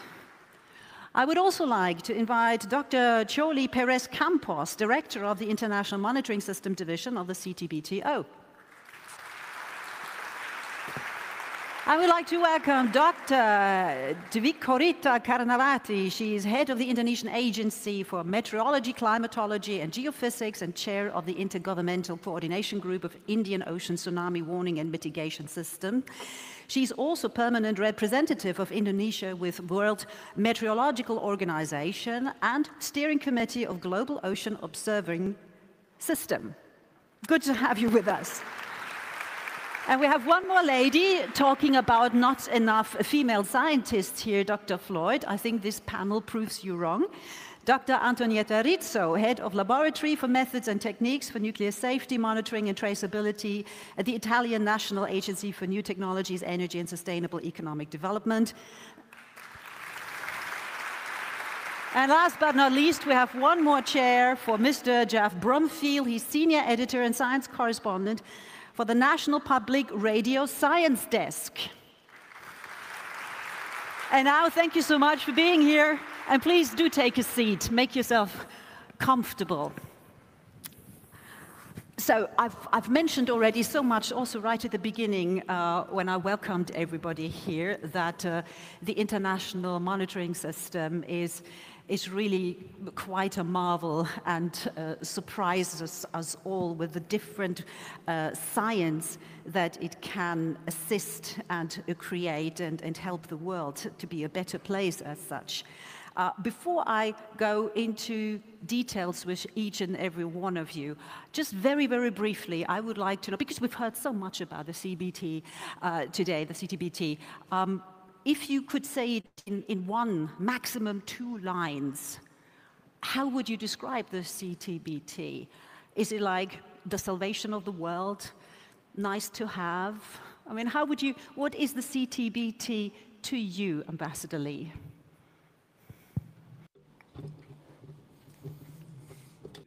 Opportunity. To me, it's a very special moment because I personally participated in the CTBT negotiations, and I witnessed the start of this negotiation and the conclusion of this treaty. So as for your question, what CTBT means to me, I would say CTBT means the start of my career. And also, it's a basis for multilateral efforts ever since the end of Cold War, that the N5, together with the international community, to come up with this wonderful treaty, which sets the norm for a global ban for nuclear testing. And I believe the norm will continue to stay with us in the years to come. Thank you. I like that line, the CTBT means the start of my career. That's a great headline. If you ever write a book, I think it should have that title. Dr. Perez Campo, what's it mean to you? I first heard about it when I was an undergrad in Mexico. And for me, it represented a future, safe future, and something that gave me hope. So I'm so honored to be part of the CTBTO now. Thank you so much. Dr. Karnawati, before we get into all the early tsunami warning, all that, the CTBT, to you personally, what does it mean? Well, actually, CTBTO or CTBT is strategic and the lifesaver for now and future generations. That's why I'm really honored to be invited here, together here, for sharing and learning the science and technology together. Thank you very much for the invitation to the Secretary General. Thank you. You're more than welcome. Thank you so much. Dr. Rizzo. Yes, for me, CTBTO marked really the return, the comeback to the work after pregnancy. So it was very, very important for me to start to work again after this interruption. And as a scientist, it was the place in which I learned what is the meaning of a collaborative competition. That is very important for a scientist. And as a mother, it was also very important to work to let to our generation a better world. Collaborative competition. Yeah. I like that. I like that. Jeff Bloomfield, what's it mean to you? Well, the CTBT is maybe my favorite nuclear test ban treaty yet to enter into force. Love the fissile material cutoff treaty too, though, so no disrespect to that. I think this is also, for me, this is maybe in my 20 years of covering nuclear sort of weapons and nuclear physics, it's never felt more relevant, which is slightly worrying. I think that we are entering an era where the CTBT feels, and the CTBTO in particular, feels more important than it really ever has. And maybe we can talk a little more about that. But. We can be really grateful that it exists already, can't we? Well then, let's get into the field of your expertise and the start of your career. Obviously, I would like to start with you, Ambassador Lee, because you mentioned it already. You were a delegate in Geneva when the CTBT was negotiated. I was in the conference of disarmament. So as somebody who was there at the very start, as the document took shape, could you tell us what it was like to get this treaty negotiated? Because it was not something that happened overnight. And also maybe about the timing that it happened. And because we do talk about the IMS in particular in this panel also, how was that envisaged back then? Thank you. Thank you for mentioning about the timing for this negotiation. I think it is indeed very important. It is, we have this negotiation started and the treaty concluded just a couple of years after the Cold War.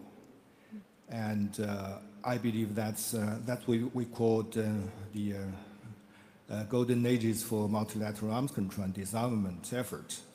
And during the CTBT negotiations, I would say, the timing is very important.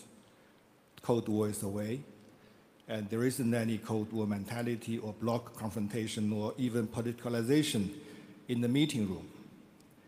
And people are concentrating our effort on treaty provisions, political provisions, and also provisions on verifications, including the system of IMS, so that we put all our different ideas, different concerns together and work on them. And eventually we address each and every national concern and come up with all those necessary provisions for this treaty.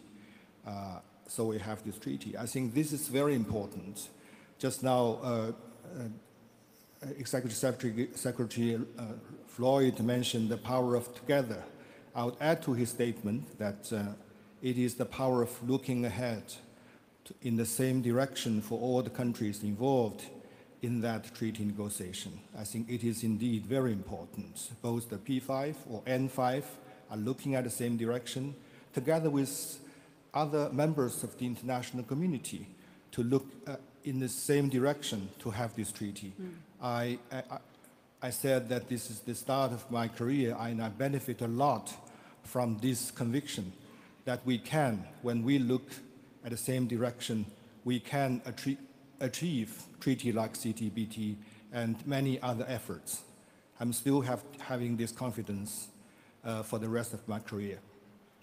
And as for the IMS, I would say that during the negotiation, I was lucky enough to, as a very young diplomat, to work on the verification part of this treaty, including on-site inspection mechanism and also IMS and IDC and so many concepts and ideas that I've been working on in black and white.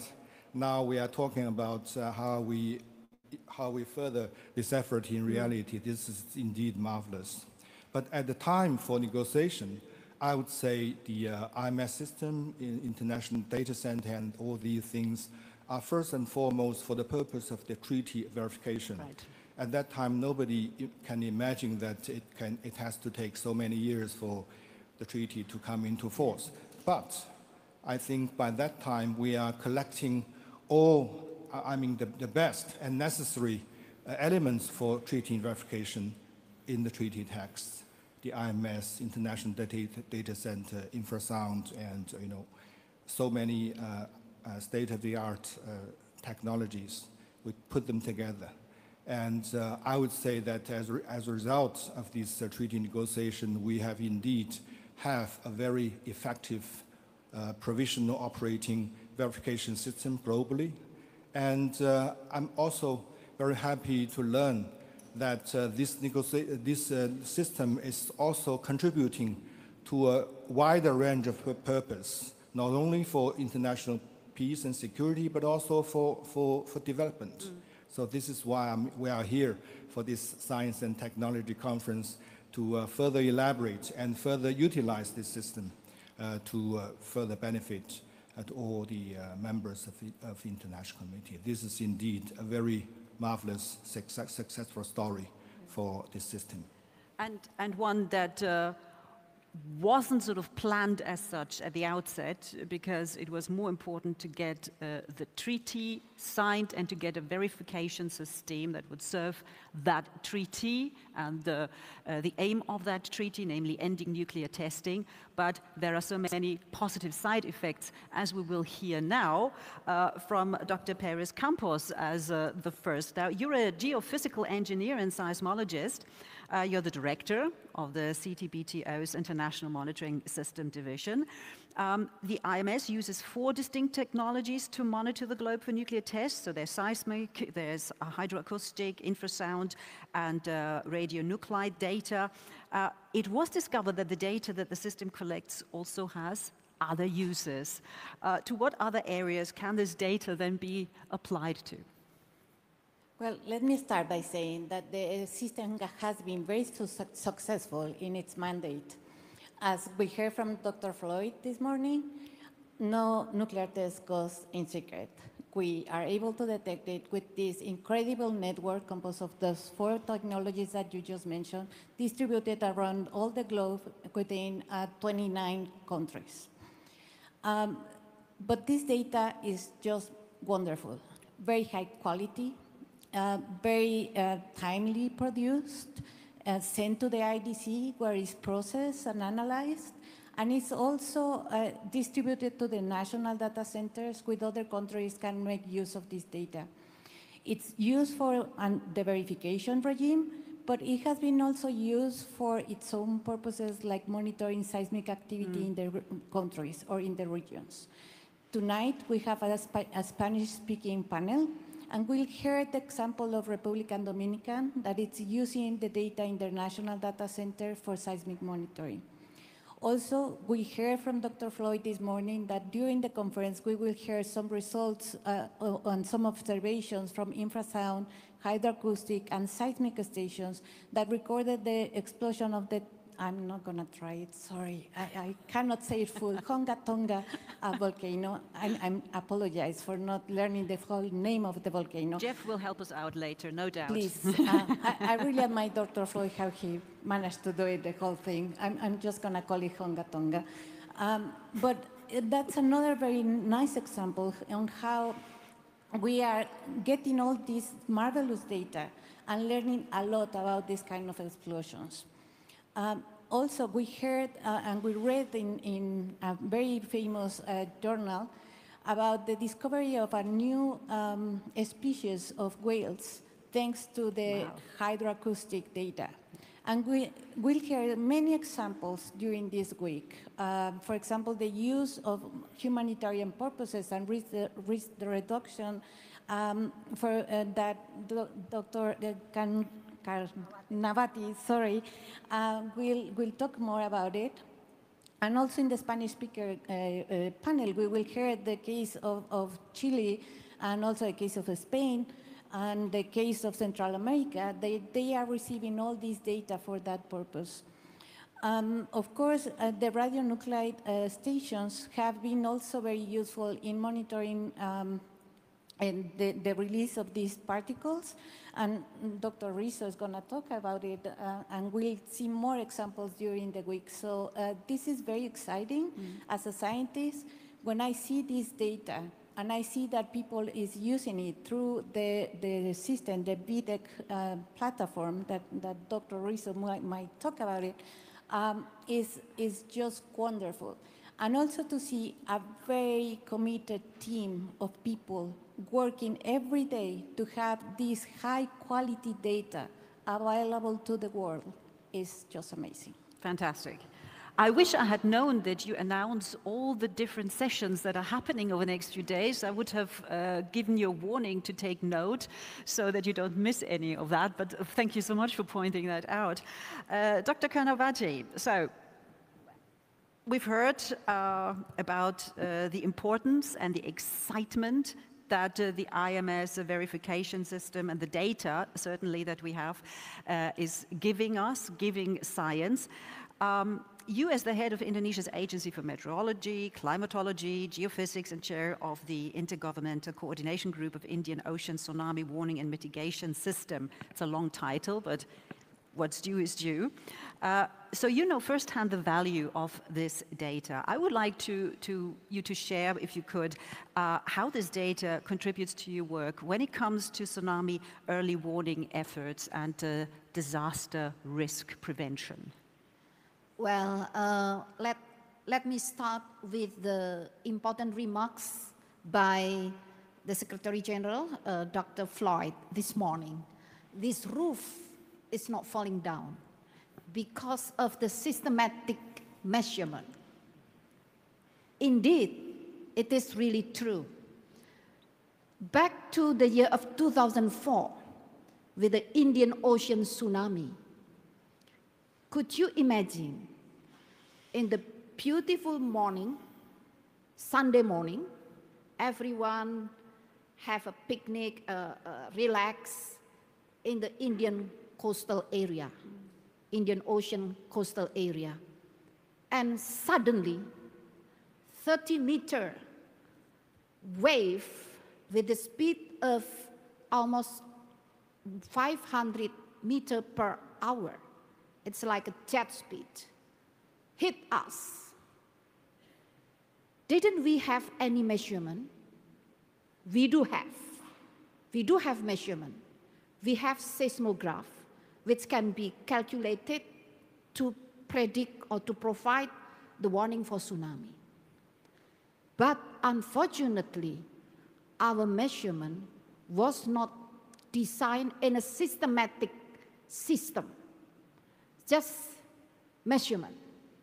So that's why almost 230,000 of people dead and about 10 million of US dollar economic losses. So we learn very much the importance of systematic measurements. So that's why in 2008, Indonesia signed a tsunami early warning arrangement with the CTBTO. Since then, we have, starting November 2008, we have systematic measurement. We have the truly early warning system. At that time, it's still less than 100 measurements, but has been in the system. Then, 2012, we ratified the treaty in 2012, and we received about 6 CTBTO auxiliary IMS, and indeed it is very important to support the timely, accurate early warning. However, in 2018, we do have the system, measurements of seismograph, and we have another tsunami. We do not know if the tsunami will happen because actually the earthquake which is measured by the system is due to the lateral movement of the ground floor of the sea. In theory, it must not be a tsunami. because the tsunami must be the vertical movement, no vertical movement. So what happened? We have the system, and we cannot cope with the tsunami. The warning was late. Actually, the warning system in 2018 is for 5 minutes. So when we have the earthquake, within 5 minutes, maximum 5 minutes, the warning must be released, because normally the tsunami comes in 20 minutes. That's the normal condition. What happened in 2018, our system was not able to detect because the tsunami came in 2 minutes instead of 20 minutes. Didn't play by the rules. Yeah, so we could not give the warning because actually no tsunami happened. So we learn it is we call that combined seismic and non-seismic. It is because something else. So that means we need additional instruments in the systems. That the instrument to detect as soon as possible the changing of the sea level. We have that. Unfortunately, the system was collapsed because of the earthquake shaking is very strong. The system was collapsed. So what we need indeed is the systematic system, but need to be strengthened under any shaking. So that's the learn. And the last learning is in still in 2018. There is no earthquake at all. No earthquake at all. Suddenly tsunami comes. We have the system. No earthquake. What happened? I suspect something wrong. It must be volcano. And our agency is not responsible to monitor the volcano. And the volcano is monitored by a different agency. So we learn again. Indeed, we need to have systematic systems. We need to have additional strengthening. And also, we need to have data exchange. Right, partnerships. Partnerships, open data policy. So this is what we learn about the international monitoring system. All of that to be dedicated for the human life, for the safety of human life. And thanks the support from CTBTO, and we do need several others, different types, in order to detect not only the tsunami because of the seismic, but also because of the tsunami, because of the volcanic eruption, like in Tonga, and also because of other like landslides, submarine landslides. So there are various types of tsunami. So that's why we are really eager to participate, to join in CTBTO in order to have like infrasound, which can detect various types of frequency of the wave. Yeah? And finally now, starting in 2004, we have only 20 seismographs when the Indian Ocean tsunami happened. No system.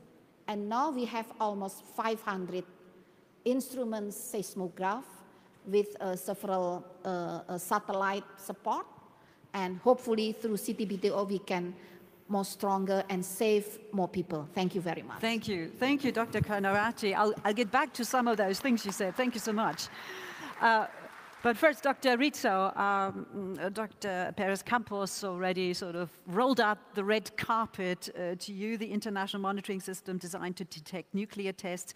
And we heard that over the years, there's been the realization that the data collected could also be used for other applications, of course, including contributing to scientific inquiry. And in your work, you used what Dr. Perez Campos referred to as the VDEC, the Virtual Data Exploitation Center. And it would be very interesting to find out in what way this is unique for your work, how it's aided your work. Yes, indeed, we use this instrument in a triangular way because we are running the National Data Center for radionuclide in our country for the CTBT verification. But along our study, we were focusing and we were collecting a lot of data from the IMS network, analyzing data, reading and discussing data from the International Data Center. And several times we find some anomalies in the detection. And we can screen out this anomaly. We are sure that are not related to any violation. But still, as a scientist, we were curious about that. why this station is behaving in that way, why we have this periodically detection. And during a public presentation of the CTBO purpose in our municipality, we received a question from the public. It was a professor from University of Statistics, and he said, oh, you have one of the key enabling technologies for Industry 4.0 revolution.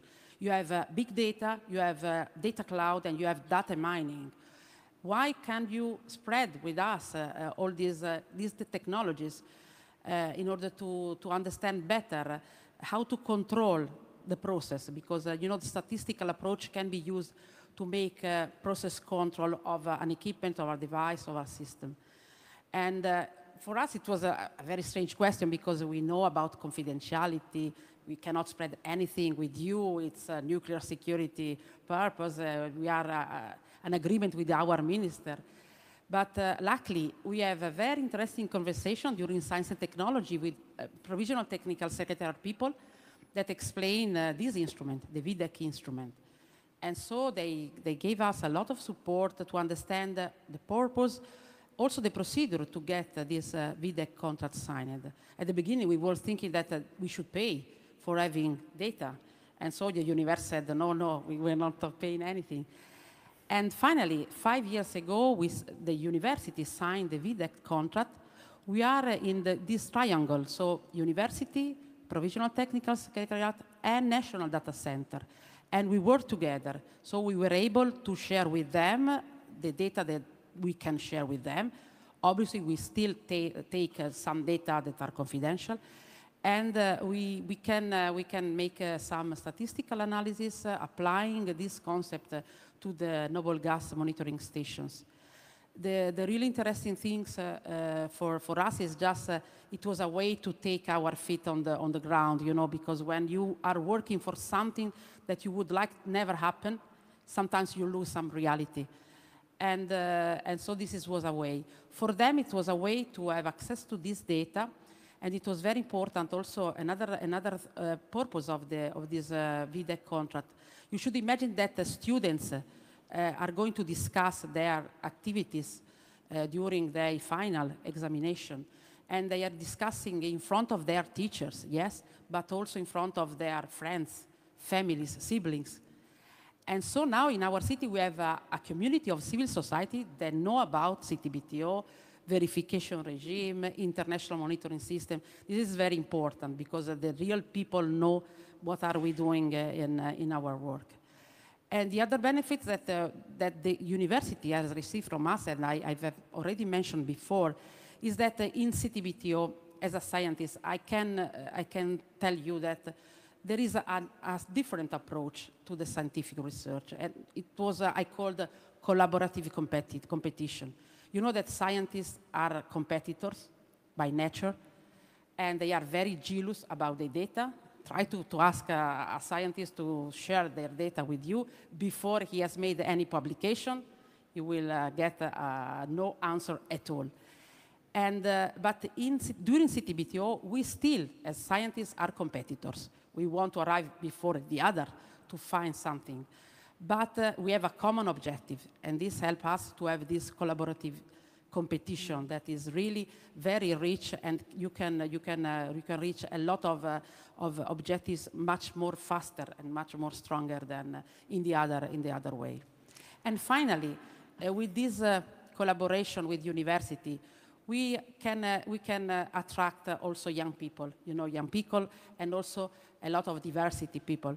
So it's a way because, in the nuclear security field, there is some common features of people, scientists, engineering, a lot of men.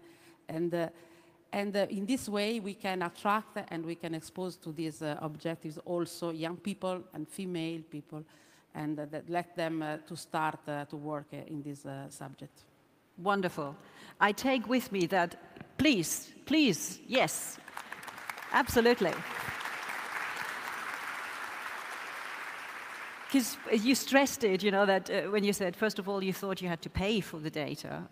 I think it can't be stressed enough, especially we live in times where profit So often it's absolutely everything, but not when it comes to the CTBTO and the VDEC program and the data sharing.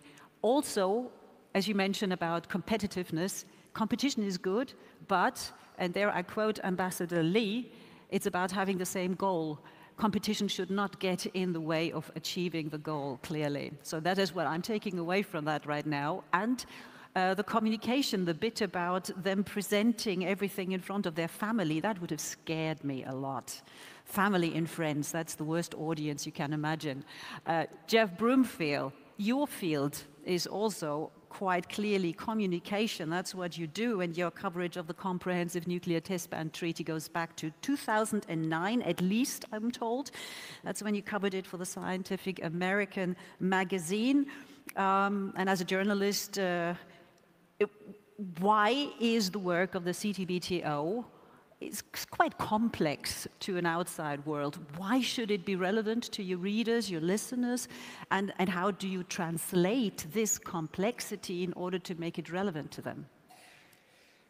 Well, it's a very odd time to be a journalist, I would say, because we've never, well, I mean, I can't remember so much misinformation just flying around the world. People just say anything these days, you know, I mean, they're, you know, politicians and influencers and just all sorts of things about, you know, coming through COVID and all that. I had to cover a lot of that.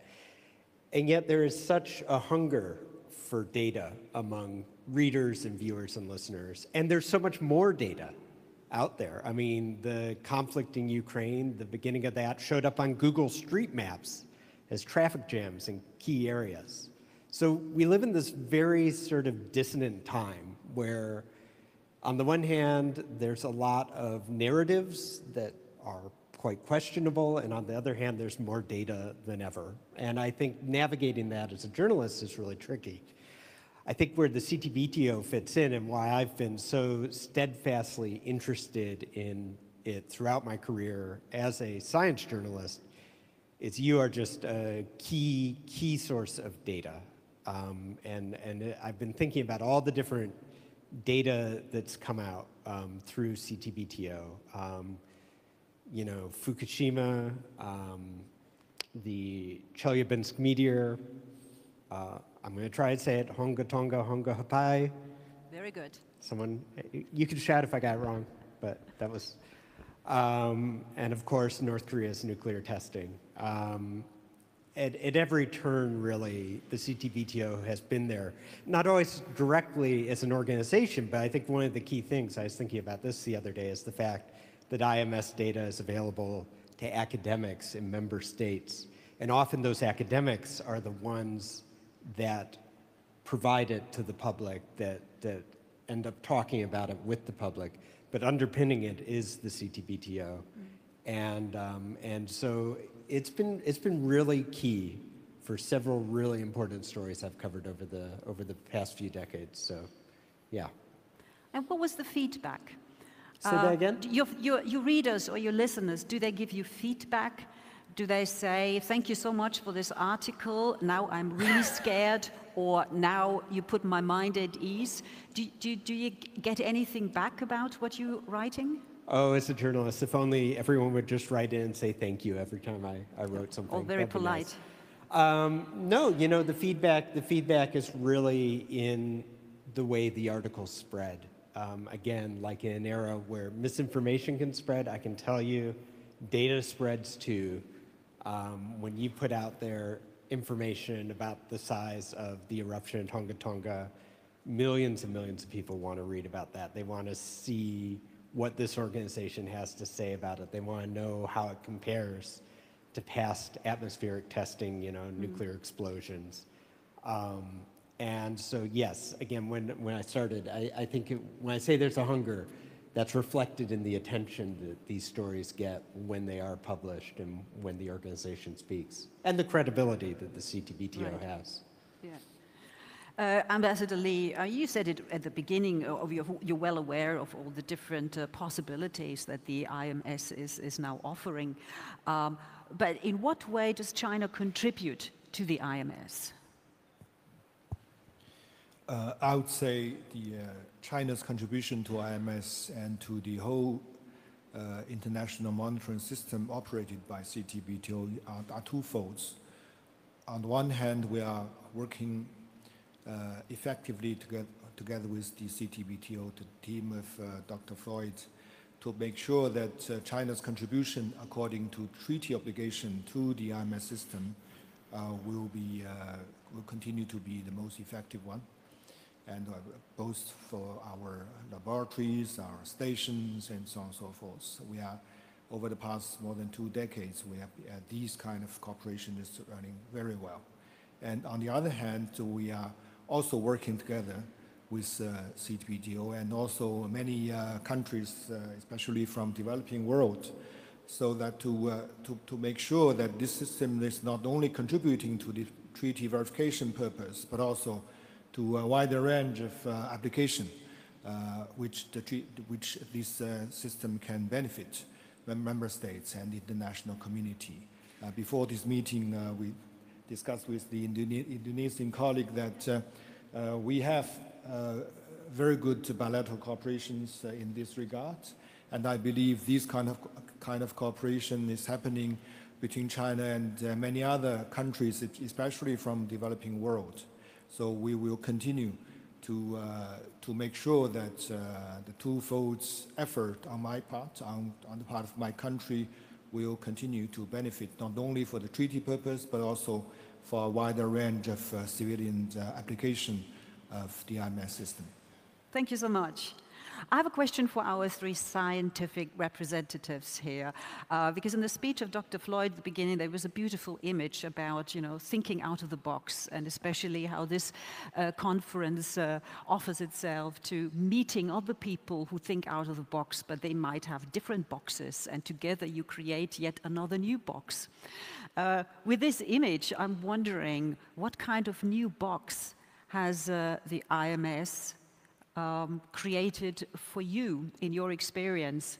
I mean, Dr. Perez Campos, Mexico obviously has seen its share of earthquakes, very earthquake prone, and there were 2 magnitude 8 earthquakes, even above, one in 1985, that obviously was before the treaty was signed, before we had the IMS, and the other one in 2017. I'm wondering, was the difference noticeable now that we have that data? Yeah, it was a big difference. If I refer to the earthquake in 85, there was only very few stations in Mexico and in the world. And I would say 2017 earthquake was probably the best registered earthquake in Mexico of magnitude 8, not only nationally, but also globally. So the other very important thing on thinking outside the box that CTBTO offers and the IMS offers is that before we used to think on solutions with the separate technologies. Seismologists only use seismic stations, acoustics only use hydroacoustic stations, and it came infrasound. And actually CTBTO was pioneer on setting up the infrasound stations. And now you have scientists combining the old technologies in making new science and new, finding new things. And then you combine the radionuclide stations, and then you have a whole different spectrum. So I think CTBTO is allowing scientists to think out of the box. Yeah. And for Mexico, we use the seismic stations mainly to monitor the big earthquakes that happened in 2017. But we'll hear also tonight how infrasound stations are being used to monitor volcanoes in Latin America. So you will find a combination of both technologies, seismic and infrasound. Thank you. Dr. Kanawati, there was just one point when you were talking earlier about all the learnings and how important it is, obviously, that the warning goes out early enough for people to take heed. How tech-savvy are the people? How do you translate the warning, the data, that it actually reaches people, that they understand what to do? Well, I'm sorry. Well, that's the most challenging part. How could we transfer the warning from high technology into very simple, should be understandable by the people? So we are trying to combine the high technology and then strengthening with the local or traditional technology. For instance, we send the national warning from the capital to the capital of the province. And then from the province, the community can choose which one will be the most appropriate for them, depend on the locality. So when we have a CTBTO instrument like a seismograph, yeah, indeed it is very useful for us because the spot is quite wide range, yeah. And then it is integrated into the national system, a national network, and then the warning can be provided. Then, for instance, from Jakarta, go to Banda Aceh. In Banda Aceh, they have their own, they also use the national warning, but not only that. Still, the local from the mosque, from the church, so it's like that. So we need to have integration of local and advanced technology. Thank you. Thank you. Thank you, Dr. Karnawati. Briefly, Dr. Rizzo, because you mentioned something about going to schools and them having to present themselves and what they know. And you mentioned about this opens the door to diversity and also to young female scientists. Why is that important? Yes, it's very important because you know that progress are going to go forward because of a collective brain. So we need a lot of brain work together to finalize some research. And this is also important because diverse people carry some different priority and different objective. But everybody should have the right to raise the voice to say something about a particular topic. So this is why it's so important for us. We realize also in our daily life in the laboratory that it's very important to have different people coming also from different countries. Sometimes it's very interesting because they can have a different approach and they can propose solution. And it's really very important just not to be all the time self-explaining. And this is a way we can go towards a common objective. Having also a lot of female engaged in this topic is also very important because they will, female will pass the knowledge and to the next generation. So it is important that because sometimes for young people it's not really very important what your mother are doing or is doing or what your father is doing, but it's very important what your girlfriend is doing. And so this is very important that because we can let the message go through the generation. Well, thank you so much. Thank you so much, Dr. Rizzi. Ambassador Lee, obviously, as you have been there from the very beginning, it has to be you to have the last word in this panel discussion. You were just hearing various examples of the data being collected by the MS being used. Something that you probably didn't foresee when you were part of those treaty negotiations almost 30 years ago. How surprising is this to you? And even more importantly, where do you see the future of the IMS? I believe what has been discussed now and over the past sessions of Science and Technology Conference indicate the value of both the Treaty of CTBT and also the IMS. And it is indeed a very successful story, both for the treaty, the norms set by the treaty, and also IMS contribute to the world. And I believe that in the years to come, we will continue to benefit from this norm and also benefit from the contribution of IMS to a wider range of international community, both in the security aspect and also for the development aspect. I have full confidence in this regard, and I, both for my country and in my personal capacity, I will continue to contribute to this cause. You have my words, Robert. Thank you so much. Thank you so much, Ambassador Lee. Thank you so much, Dr. Perez Campos. Thank you so much, Dr. Carnavati, Dr. Rizzo, and Jeff Broomfield. Time flies when you're having fun. Time is up, I'm afraid. Thank you so much for sharing your insights with us, ladies and gentlemen. Thank you. Thank you. Thank you. Have to shake hands first, sorry, but I still have to tell you something. Thank you so much. Jeff, you mustn't miss out, thank you. Because I promised you at the very beginning that obviously we're very much interested to keep you healthy and well-sustained. So yes, there is a lunch break coming up now. But before we break for lunch, just a few housekeeping notes. It'll help you later. First of all, lunch is until 2 p.m. and it is served in the Winter Garden and the Rittersaal. After lunch, please join us for a panel discussion on the role of the Francophonie and multilingualism in advancing international discussions, followed by a deep dive into how the EU and CTBTO cooperation is contributing to nuclear non-proliferation and disarmament. Interpretation into all official languages will be provided for in-person attendees, and as sitting up there, the interpreters, perhaps you just want to thank them for all the great work they've been doing so far already. Thank you so much.